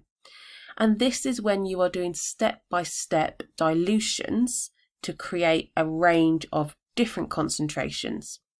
So if we have a look at this example, this test tube is what we're calling the stock solution. That is your original concentration in your original solution.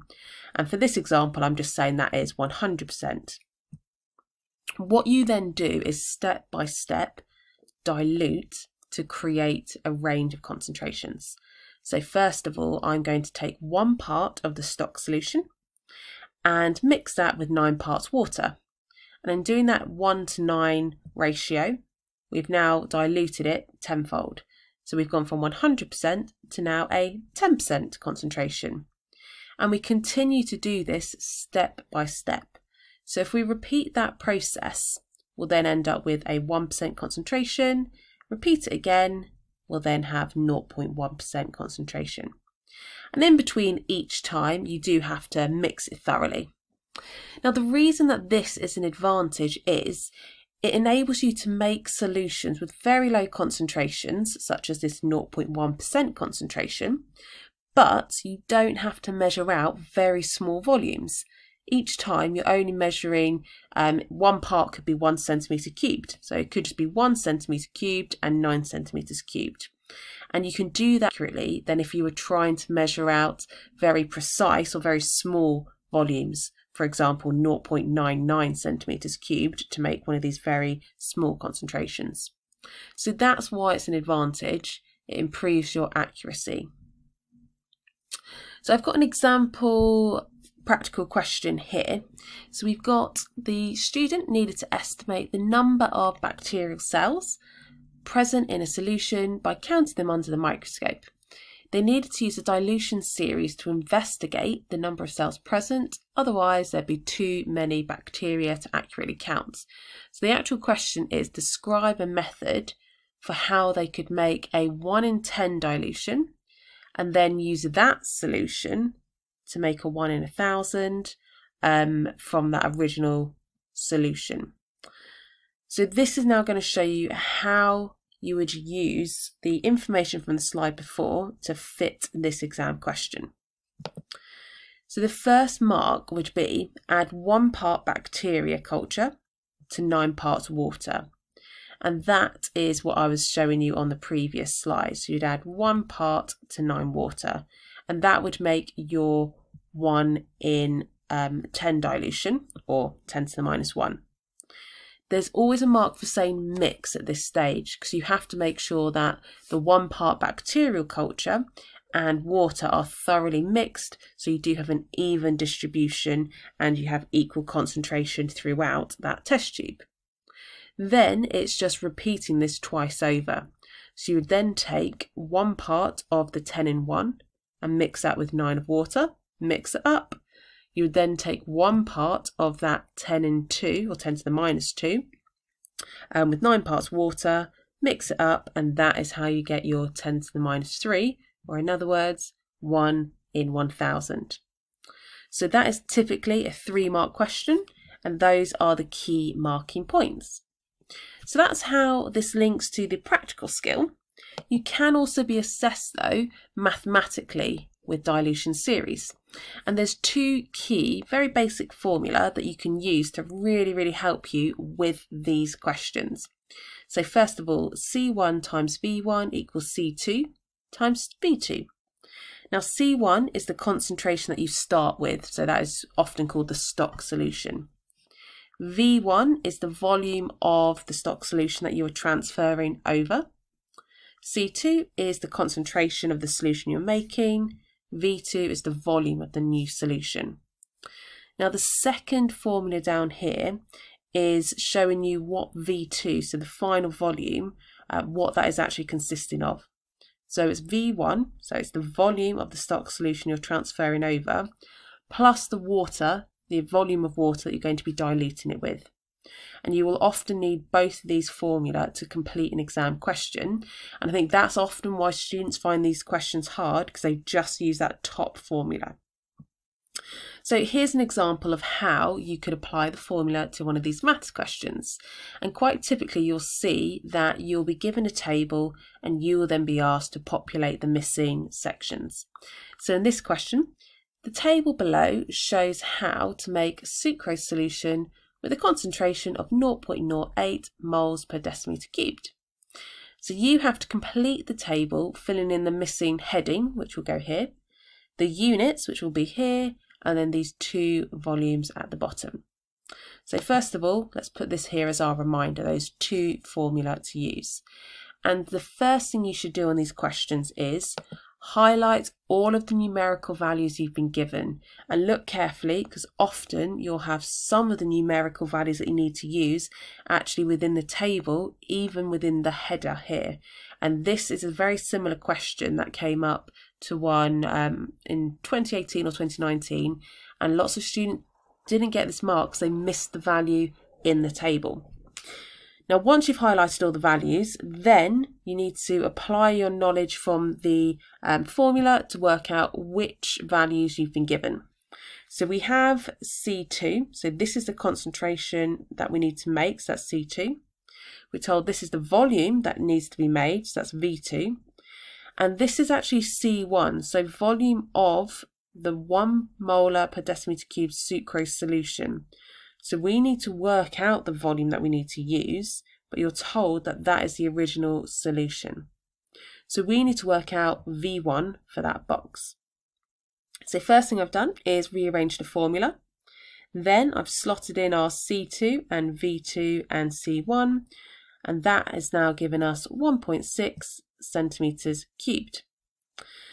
Now we needed to fill in this section here. What is the missing heading? And this is where the second formula comes in. So we've already worked out all of the values from the first formula, but what we haven't worked out yet was the volume of distilled water that we have to dilute V1 in. So that's what was missing in this table, the volume of distilled water to dilute with. And because it's a volume, we're going to match the same units that they used here, centimeters cubed, and use those. Now it's time to use the second formula to work out what is the volume of distilled water that we need to use. So I've rearranged the formula, because this one here is V2 as the subject, but we want distilled water to be the subject of the formula to work out the volume we need. So V2 minus V1, 18.4 centimeters cubed. Now you don't actually have to put the units within the body here if they're in the header, so just bear that in mind. So in this session we're going through how you can actually measure the rate of uptake of water to be a representation of the rate of transpiration. So it's using this piece of equipment, which is called a potometer. And what potometers measure is how much water a particular piece of plant is taking up in a period of time. Now, the reason that it's measuring uptake of water rather than transpiration is because it's near impossible to measure the rate of transpiration. And that's because it's water vapour that is coming out, because it's evaporation. So it's very difficult to measure that. So instead, because the amount of water that is taken up is almost the same as the amount of water which evaporates by transpiration, we take it to be that however much water was taken up is proportional to the rate of transpiration. So that's what it's measuring. The uses are, you could just use it to see the rate of transpiration for one particular plant and compare that to a different plant species.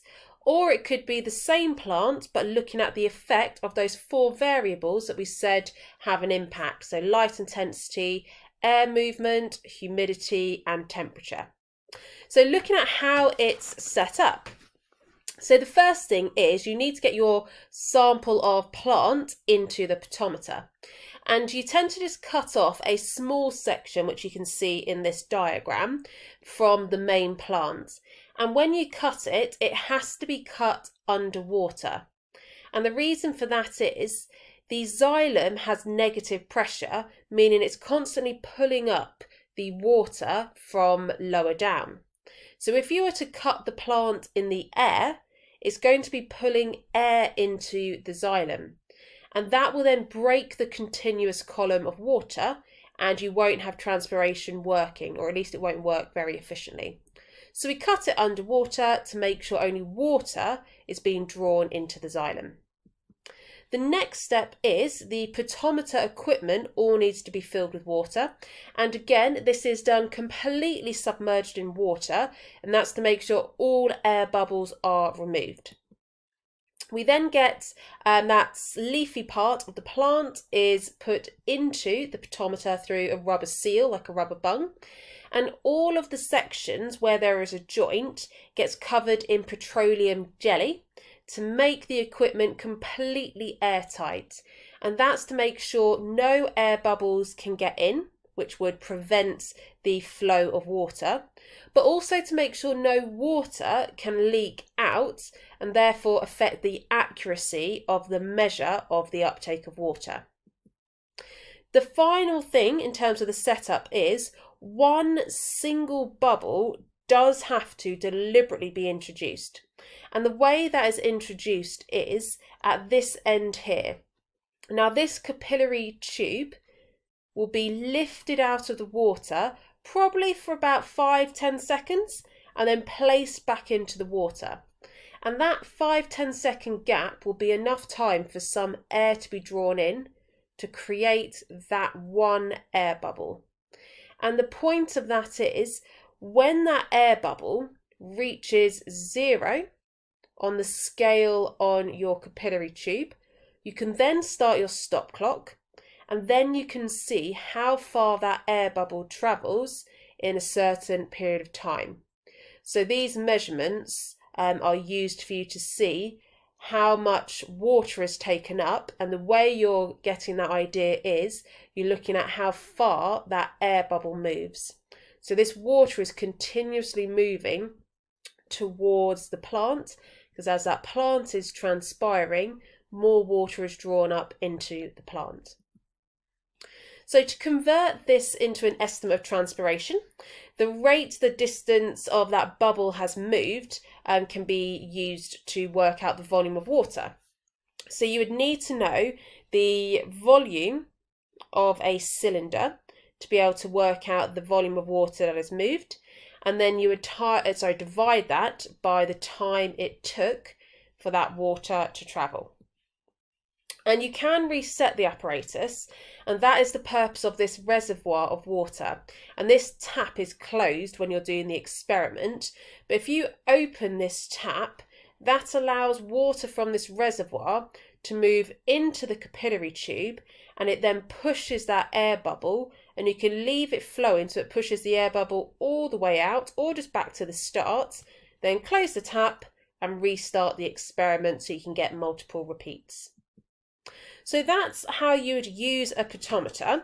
Just to check the understanding then, I've got 4 exam questions which are quite common linked to the use of potometers. So we'll go through them one at a time. If you want to have a go at them first, just pause the video now, have a go at those 4 questions and then press play and continue at that point. So the first one was, explain why the apparatus must be set up and the plant chute must be cut underwater. So this is what I was saying, it's due to that cohesion tension theory, it creates a negative pressure in the xylem, so it's constantly pulling up the water. So if it was, so that should say was there, so if it was cut in the air, it would draw air into the xylem instead, and that would break that continuous water column and prevent transpiration. So instead you have to cut it underwater to make sure no air bubbles are introduced into the xylem. The next one, why must all the joints in the apparatus be covered in petroleum jelly? First thing is just pointing out, petroleum jelly is waterproof. So by covering all of these joints in this waterproof substance, it makes sure that no air can be introduced into the apparatus, but also makes sure that no water can leak out, which would impact your accuracy of your estimate of water taken up. So the common maths question is to work out the volume of water taken up to represent transpiration. And to work that out, because it's a rate, you need to know the volume of water that has been taken up by the plant. And that would be divided by the time it took for that quantity of water to be taken up. So here are the figures that we're given in this example. The air bubble has moved 15.28 millimetres in 1 minute. So they left it for 1 minute and that air bubble has moved 15.28 millimetres along that scale. The next piece of information is the radius of that capillary tube is 0.5 millimetres. So using that information we can work out the volume, and because it's a rate it would be the volume divided by time taken. It was only 1 minute, so it will only be divided by 1. So essentially, we just need to work out the volume. So to work out the volume of a cylinder, it's pi r squared times L, which is the length or the distance that the air bubble moved. Now we're just going to assume that pi is 3.142 in this example. So we can then put in the data. So we've got pi, 0.5 squared, and the length or the distance was 15.28. Multiply all of those and it comes to 12. So that's 12 millimetres per minute.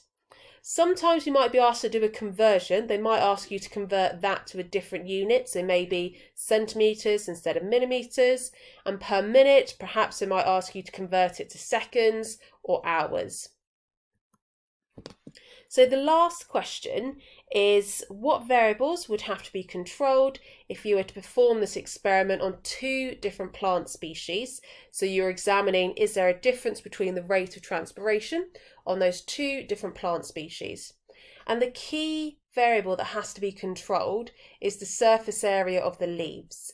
So you need to make sure there's the same number and the same size leaves, so that's a fair comparison. Now, one of the key things that students thought when this was introduced to the A-level and the GCSE specifications was, why are we being asked to do drawings or critique drawings in a biology exam? And the reason for this skill is to improve observation skills. Now, for some experiments, you might be recording data which is numerical. But in other experiments, like we can see here, growing bacteria in a petri dish, the observation is more visual, and the best way to record those observations is with a diagram. So the drawing is to assess whether you can really observe your specimen closely to then draw it accurately, and can you use your knowledge to demonstrate what are the key important features of what you're observing, because you don't literally need to include every single part of this diagram and all of these small tiny dots. You just need to be able to demonstrate the key structures so that you are able to show the key points. Also, it's so that you can show that you can label and annotate the diagram as well, which also demonstrates your knowledge. So how do you draw biologically then? It is completely different to an artistic diagram. So that's the first thing to be aware. This is not artistic. What you need to include are these 6 points whenever you do a biological drawing. So number 1, you have to title your drawing. Now I have got one here, but it's very faint, so you might not be able to see it. I've got their scientific drawing of a street plate, and I've also got the date there. You have to always indicate the scale, or if it's a diagram from under the microscope, you need to state what magnification it was. All the diagrams have to be drawn in pencil, and they should be sharp as well, so that you can then accurately draw any precise details. There is no colouring or shading. So we can see here the actual E. coli that I grew on this plate was pale yellow, but I've not coloured this in or shaded it. It's just left as the outlines. And that's because the point of these diagrams is just to show shape and proportion. So for that reason, number 5, you have to make sure that what you have drawn is similar to what you've observed. So by that I mean, is it the same size?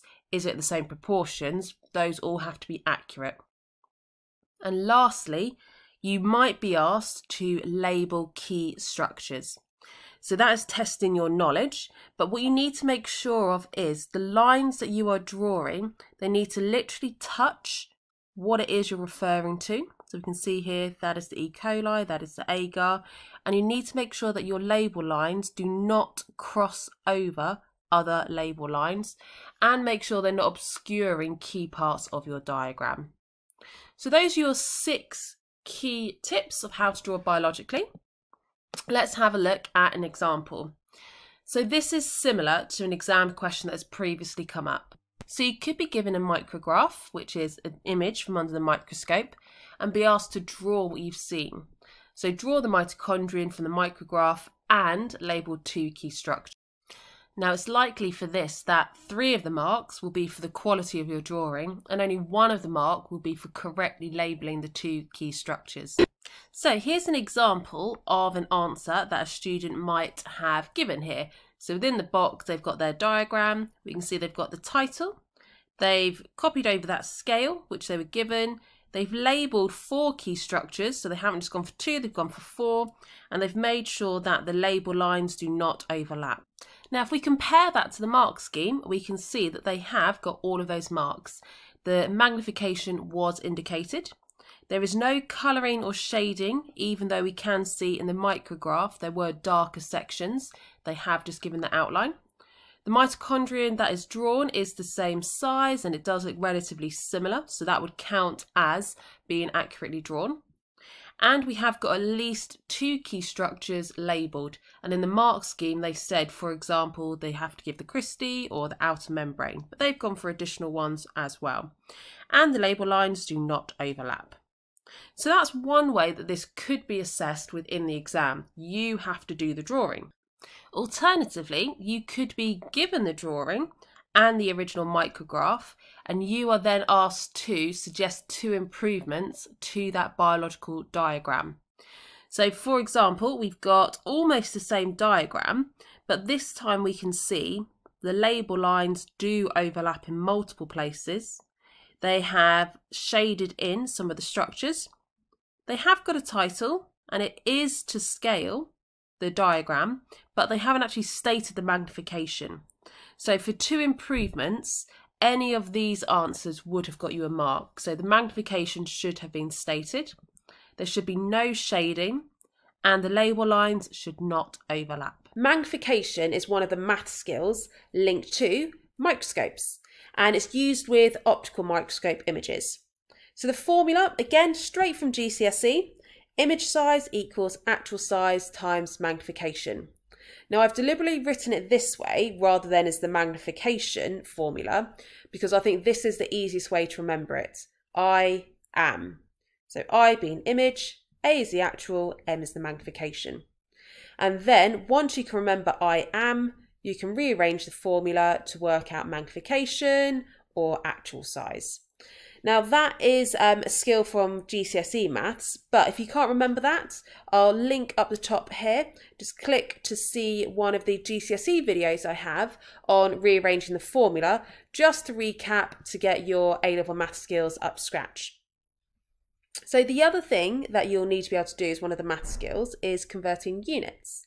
And that's because your image size, so this is when you're going to be measuring your microscope image, which is also called a micrograph. You'll be using a millimetre ruler. So your image size will be recorded in millimetres. The actual size of cells and organelles is much smaller. It's going to be in micrometres. And in order to use this formula, you have to have both of those sizes in the same unit. So if you have recorded your image size in millimetre, then you'll need to convert it into micrometres, so you have the same units. So to go from millimetres to micrometres, you multiply however many millimetres you have by 1,000. So if you measured 2 millimetres, that means you have 2,000 micrometres. Or you could do the conversion the other way round. If your actual size is in micrometres, you can convert your image size into micrometres as well. And in which case, if you had 2,000 micrometres, to convert that back into millimetres, that would be divided by 1,000 and you have 2 millimetres. So just to go through a worked example, we've got here, it's a bit blurry, but I'll put in all the details. You could be asked to work out what is the magnification of this micrograph image. And they've given you a scale bar. Now, if you're shown a scale bar, what that means is the length of that bar is representing an actual size of 50 micrometres on this image. So our scale bar is the actual size, and that is 50 micrometres. What you then need to do to work out the magnification, we need to know the image size.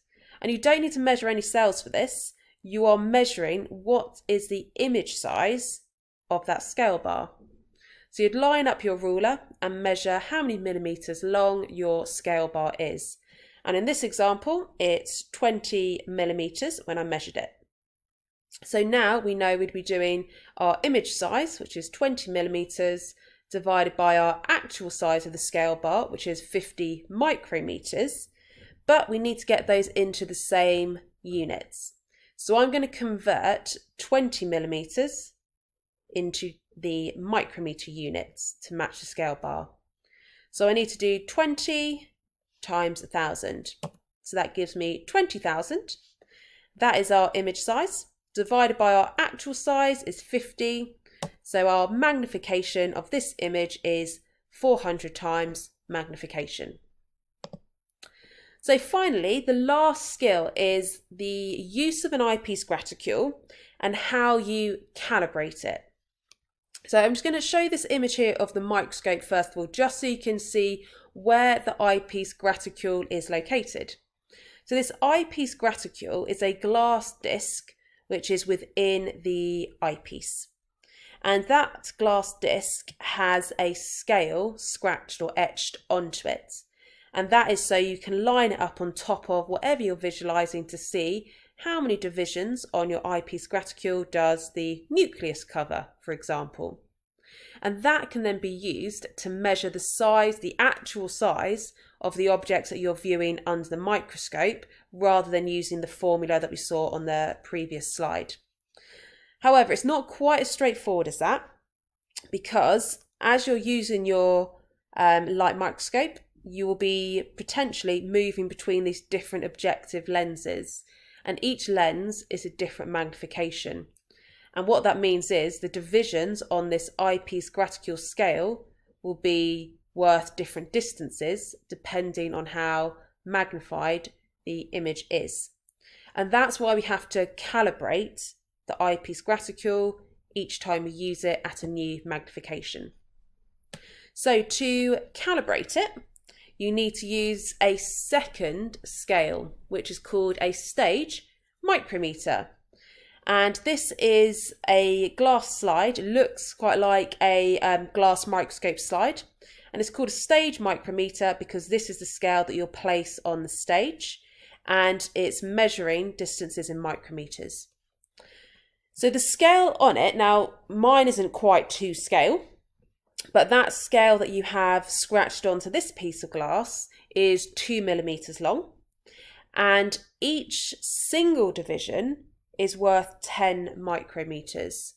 Now I've only done every 10 divisions on this, that's all I could fit in on the diagram. So one division is worth 10 micrometers, so 10 of these divisions is 100 micrometers long. So if we go through step by step then how you would use the stage micrometer and the eyepiece graticule to calibrate the graticule. So step 1, you'd place your stage micrometer on the stage, look through your eyepiece, and this is what you should see. You have the eyepiece graticule scale and then line that up directly next to your stage micrometer scale. So that's step 1, line them up so they're next to each other as you can see in this image. Step 2, you need to count how many divisions on the eyepiece graticule scale fit into one division on your micrometer scale. Now you might find that easier to work out how I'm doing it in this worked example. We can see here that we have 20 divisions from the eyepiece graticule scale fit into 10 divisions on the stage micrometer scale. So I've got 20 fitting into 10, or in other words, 2 of the divisions from the eyepiece graticule scale fit into one division of the stage micrometer scale. So we have a ratio of 2 divisions to 1. So now we've got that, we can link it back to what we said about stage micrometers. On our stage micrometer, one division is always worth 10 micrometers. So you can use that to then work out at this magnification what is one division worth on the eyepiece graticule. So we said one division on the micrometer scale is 10 micrometers. We said 2 divisions fit into 1 on the micrometer. And if one division is worth 10, but 2 fit in each time, it's 10 divided by 2, and we know then that on the eyepiece graticule, one division is worth 5 micrometers at the current magnification. So now you can take out your stage micrometer and put in whatever slide you want to use to measure the distances or size of some of the cells or organelles. So I've gone back to the slide that we saw earlier on, and in this case I'm going to measure the distance or the length of the nucleus in this example.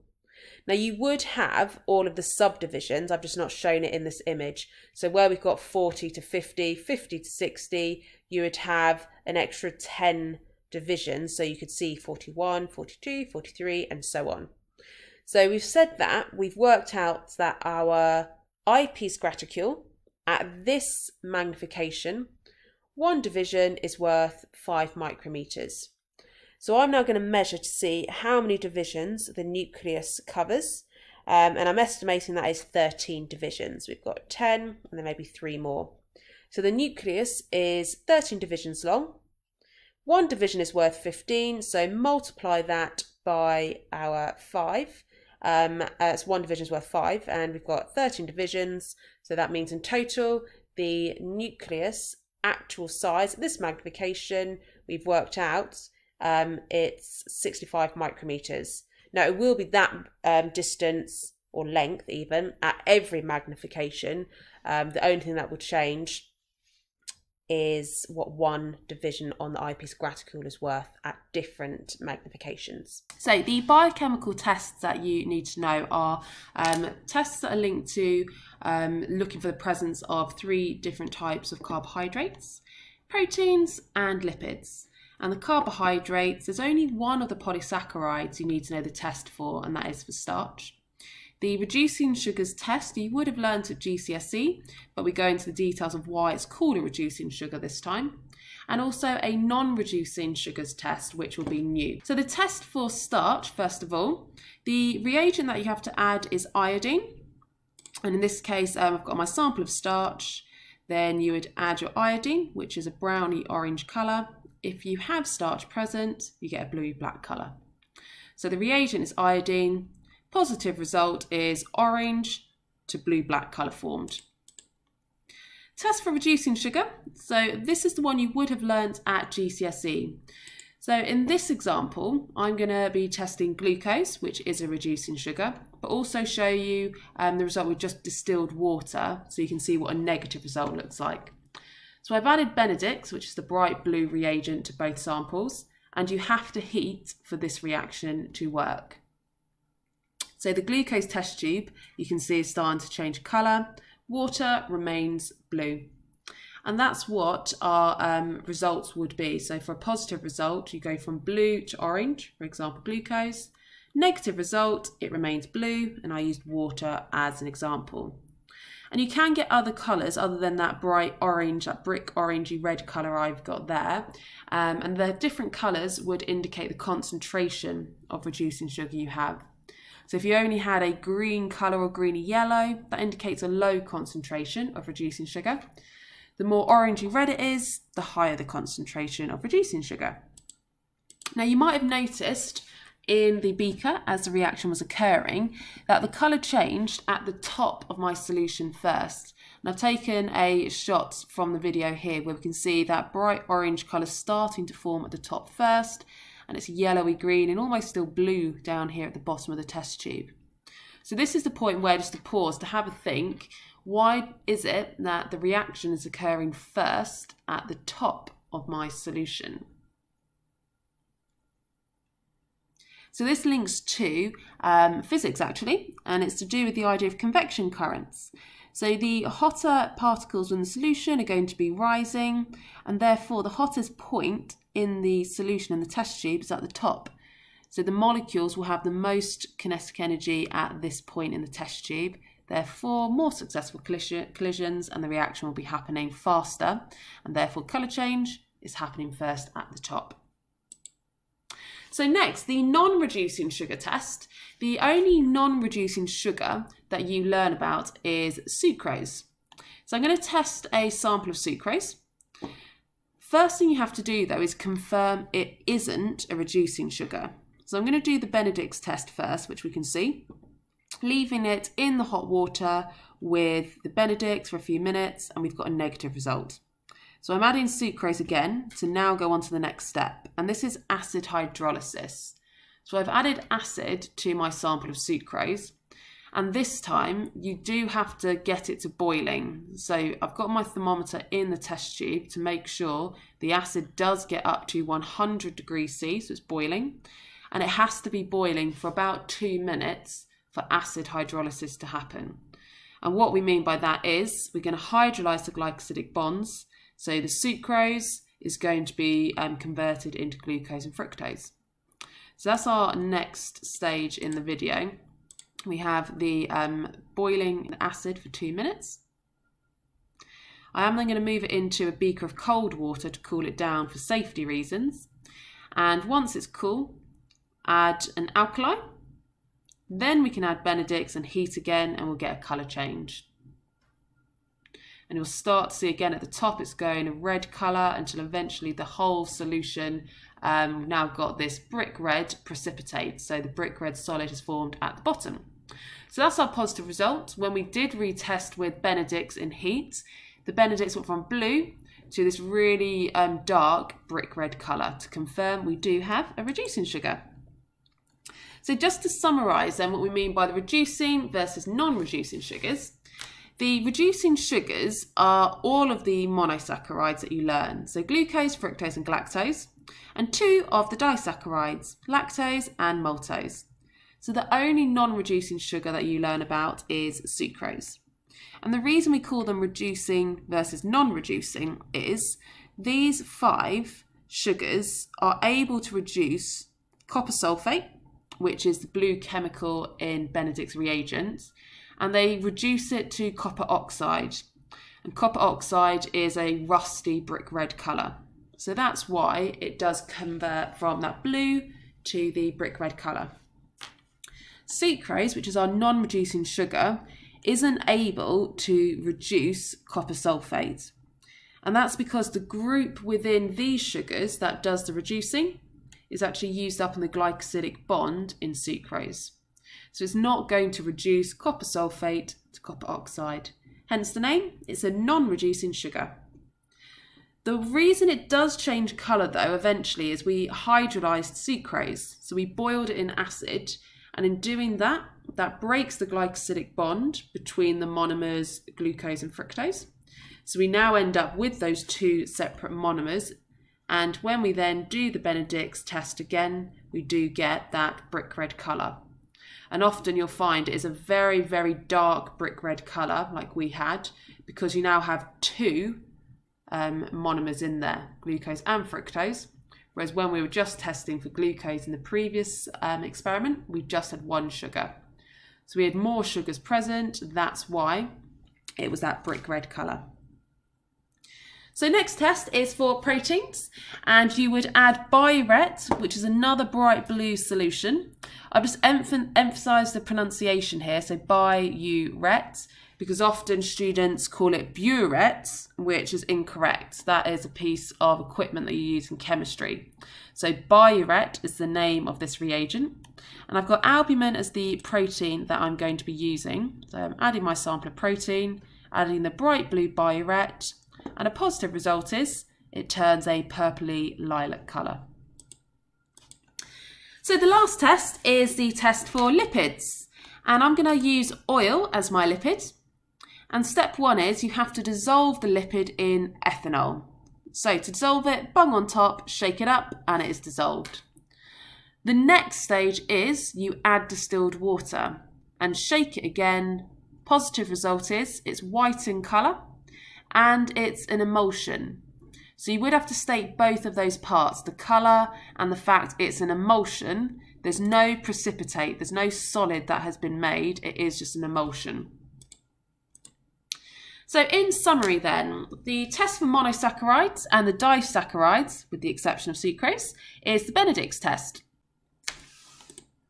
The test for sucrose, which is our non-reducing sugar, would be after a negative Benedict's test, you would then go on to do acid hydrolysis, which is boiling an acid, neutralise with an alkaline, and then heat with Benedict's again and observe the colour change.